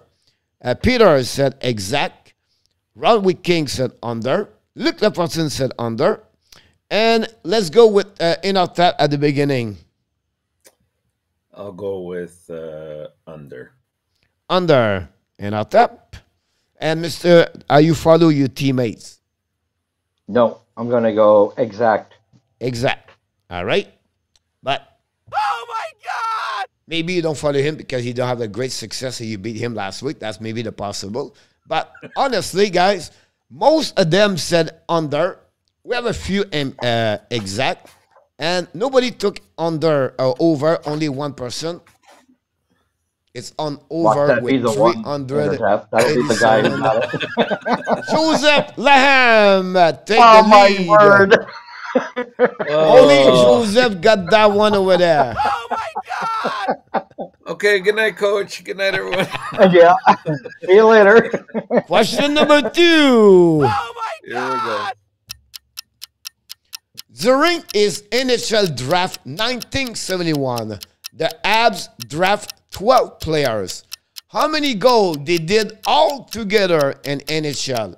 1,006 goals they did all 12 together. Is it under, over, or exact? Oh my God. So easy, eh? Yeah. Yeah. Nicolas, I will give it to Nicolas. Nicolas, he did. Internet is a bit behind about that. Nicolas now said under. Steve G said exact. RG said exact. Thank you. We're missing a couple. Ron with King said under. We have Blackhawk said under. Jose said exact. Thank you, Jose. Luc Lafortune said exact. Peter said under. And Joseph LANHAM. Nobody said Joseph LANHAM. I don't see it. Sometimes he show up to my other computer. Joseph LANHAM, he said, you know, I better to don't answer, so I would take. He said C exact. Here we go. We got it. There you go. It start with you, Mr. I'm going to go under. Under. You follow your teammate, he win all the time.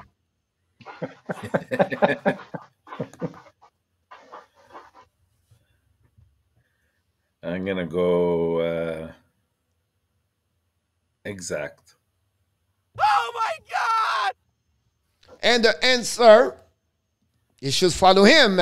Under 1,005 players score goal. Now we have a few people right now. We have Nicolas take the lead at 2, but Ron King, Andrew, Peter, and also Blackhawks and Joseph, all the 5 other players all at 1. Nicolas take the lead at 2. After 2. Question number 3. Are you ready for this one? Easy one. Yeah. Look, I give you an easy one. How many times he got drafted during his career professional as a hockey player? 1 time, 2 times, or 3 times? Any player? Any player? No.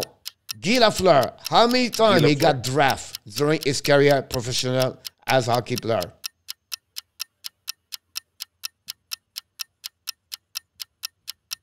I think this is an easy one. I think. Yeah, that's what I'm thinking. Nicolas said under. Ron King said over. Give me a Babu question. It's 1, 2, or 3. Jose Duarte said 1. Jose Duarte. Over here. B for Francois Pitre, he said. We have Blackhawks at under 1. Steve G said B. We have Pete said B. RG said A. Luc Lafortune said 3. Kelly said 3. What is Nicolas?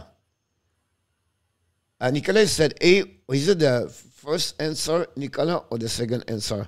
Joseph said 2. B. Nicolas, can you give me your answer again at the bottom, please? Nicolas de Gobi. It's on the time, Mr. ENORTAP. 1 time, 2 time, or 3 time? I believe it's 3. I think the juniors, Quebec juniors. During his career professional, not during the junior. Professional only. Professional meaning NHL in this case? Yes, like professional. Well, because junior cannot be drafted at 16 by Quebec, right? Quebec, right. It's not count. It's only professional. Well, professional, he was only drafted by Montreal then. All right, so you go with 1. 1? 1. All right. Mr. Andrew. I agree totally. I agree once. All right. If he's drafted during an expansion, what do you think about that one over there? There was no expansion. The answer on this one? Oh my God! It's 2. He got drafted by the Minnesota in 1991, and he never played over there. He got traded after that against Alan Howard. Oh, wow. So he got drafted twice in NHL about that one over there. Can you believe that, ENORTAP? Wow. I'm still perfect. So, Joseph LANHAM is at 2. Nicolas at 2. Peter at 2. Ron Whitking at 2. Wow. We have a few people at 1. Here we go. Oh my God! Question number 4. It's easier now. So. Sure. Yeah. Can't wait. How many team he scored 30 goals? Guy Lafleur. How many team he scored 30 goals a plus again? So how many times he did 30 times goal again opponent teams in NHL? We're looking for 10 team. Did he score 10 team? Did he score less of 10 team, or did he did more 11 team? He scored 30 goals against them. Here we go. But he only played for 3 teams. He's only played for 3 teams in NHL. Yeah. Right. So how many times did he score 30 goals? How many times he scored 30 goals against? So when he was with Montreal, he maybe scored 40 goals against Chicago. He maybe scored 36 goals with Boston.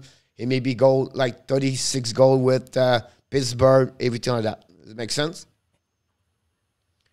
So yeah. His career in NHL, how many times he scored 30 goals against an opponent team? During his career against them. So he scored maybe 60 goals against Chicago, 26 goals with Vancouver. And then you have some great dreams, don't you? Here we go. Kelly said C. RJ said B. Oh my Nicolas word. said C.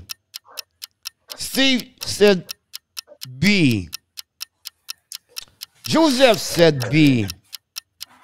Ron Whitking said C. Jose Duarte said exact.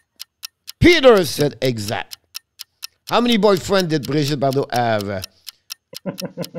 I was not involved with that one.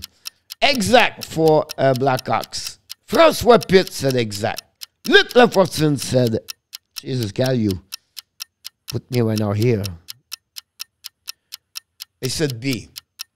Here we go. Let's go with, I think it's Andrew now. Exact. Exact. I follow you, the man of the man, Mr. ENORTAP said, no, it's time for me to snap this one. I need to get it. Whatever you do, Mr. ENORTAP. I know you haven't used an exact yet, so I'm tempted, but I'm gonna go under. You are the only one took under. Do you know that? Well, that's good. That's a good thing about that. Did he did it? He did it. It's under 19. And Finally. ENORTAP take the lead. Take one good insert tonight. Everybody else was 0. And now for the final question, we have 4 people take the lead. Joseph, Nicolas, Ron with Kings, and then Peter at that moment. And that's what happened. Michael Rosenblatt said over a little bit late, Michael, but we did not get it. Oh my God! Last question of the night. Some people can get it. Pretty good one. I think this one is you're going to like it. Oh, yeah. I did some search on that one. We love them all. Guy Lafleur, when he played NHL, he lost 377 games in NHL. How many goals he did during the game they lost in NHL? The number of the goal is 76. Is it under, over, or exact? Good luck. Wow. Michael said exact.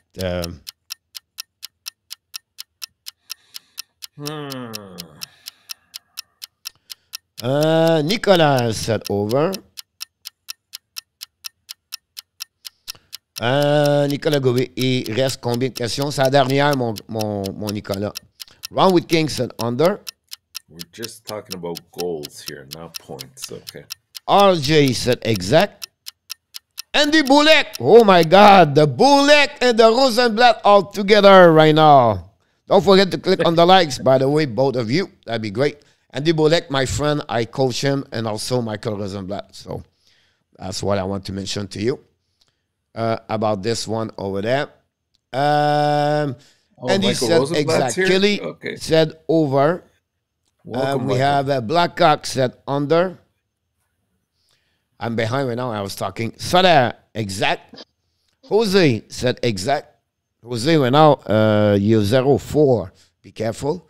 Francois Pitt, he said over. We have Peter, he said over. Coach quiz is other college exam. Jake N said exact. Luc Leporton said exact. Joseph LANHAM said exact. Jake and hey coach, hey buddy, I have no idea. What's up? Rosenblatt said what's up, Andy, about that one over there. And now it's time to tell me, guys, what do you think about that? Let's go with ENORTAP. I answered the last one, didn't I? Okay. No, I did. Is there one more question after this? That's the last one. Oh, this is the last one. And you haven't given an exact yet. But knowing you probably want us to believe this will be exact. So I'm going to go over. Over.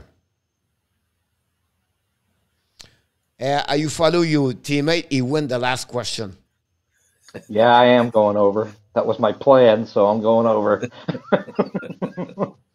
over for them part. And you know what? Maybe you're right, because you are absolutely right. You have no exact tonight. 77B, but not good enough to win tonight because the winner tonight is Nicolas de Gobi de Bono and Peter WYNSTOK. And with 3 tonight. But good job, guys. ENORTAP, Andrew, Francois Pitre, and also Joseph at 2. Blackhawks 1 with Kelly, and also Steve G is at 1 tonight. So congratulations for the winner tonight, Nicolas, and also Peter WYNSTOK. Great to see you guys. Congratulations. We need to get the congratulations. We got to get them. Yeah. We got to come up with a couple questions for Coach. Yeah. Definitely. Yeah, that's what it, I mean. So that's what we get to get there. But it was tricky. I tried to trick everybody about that one over there. Listen, it's 11 before we leave. You know, tonight was all about the tribune. Guy Lafleur thing was great, appropriate. It was not about the people show up tonight, but about more the fact we talk about someone who is special for each one of us here tonight, as many of the chat tonight also. One more thought you have maybe, or you want sharing before we go?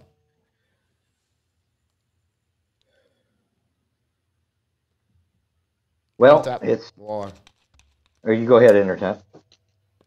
No, I again, just my deepest condolences to the entire Lafleur family. I know it's a big loss for them, but it's a big loss to everybody that Lafleur has come in contact with in his illustrious career of 70 years. And it was a privilege having been a very small subset of that, and it has affected me in many ways. I'd have to agree. I'd say, you know, all condolences to the family. And, you know, I think also, you know, the Montreal Canadiens as an organization, all the teammates he had, you can imagine how a lot of them are feeling as well. And the hockey community, because like I say, just for the little bit of times I've met him, and the impact was huge. And I can't imagine being around him continually, the impact he must have had on a lot of people right there. So, you know, he's always going to be great. He'll never be forgotten. And I'm sure he's up there with the two predecessors. And now they've got the ultimate line. You know, he's going to be great. You have the same kind of jersey like Béliveau and Maurice Richard upstairs, so that'd be great about that one over there. Luc, he asked who he was his first singer. I don't know, Luc, maybe Ginette Renault, Michel Richard, or maybe Nicole Martin. I don't know, Luc, about that part over there. But I want to remember just Guy Lafleur, me. I never talk about this tonight, but I was there when he got his 1,000 point at the Forum when they was 7-1. They beat them. He got his 1,000 point at the beginning of the third period. But my life has always been messed up. It's always been my life is messed up. I just screw everything. And I was in the building, but I didn't see it. I was at the restroom when Guy Lafleur got the 1,000 point.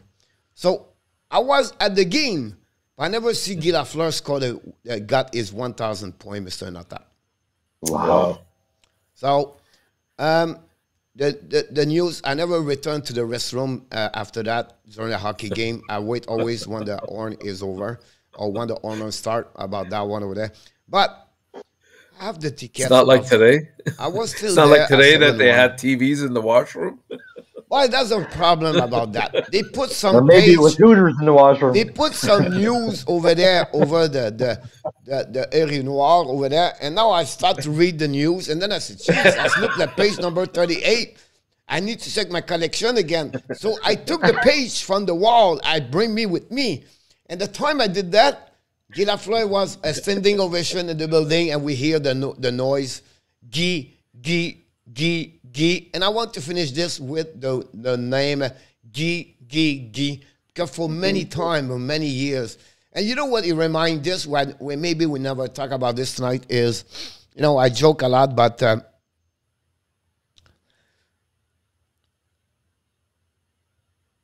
reminds me my dad, the Saturday night, a white black TV, 24 inches, on the stand, and watching the game with him, beside him, sit on his arm, fall sleeping. That's what is most important things. Those stories or those nights by Guy Lafleur, that's what I remind me the most. So when we said he make an impact in hockey, yes, but he make an impact on so many families, because every night we wants to watching Guy Lafleur the Saturday night. And that's just another perspective of what he bring on the table for us. Like I said, for me, I will never have another idol every turn that. So That's conclude, guys. Another great night of the Hockey Nation Live Show with a Power Play Show, guys. And I will let you go that way. And we want to thank everyone inside that chat tonight to sharing with us your story about Guy Lafleur.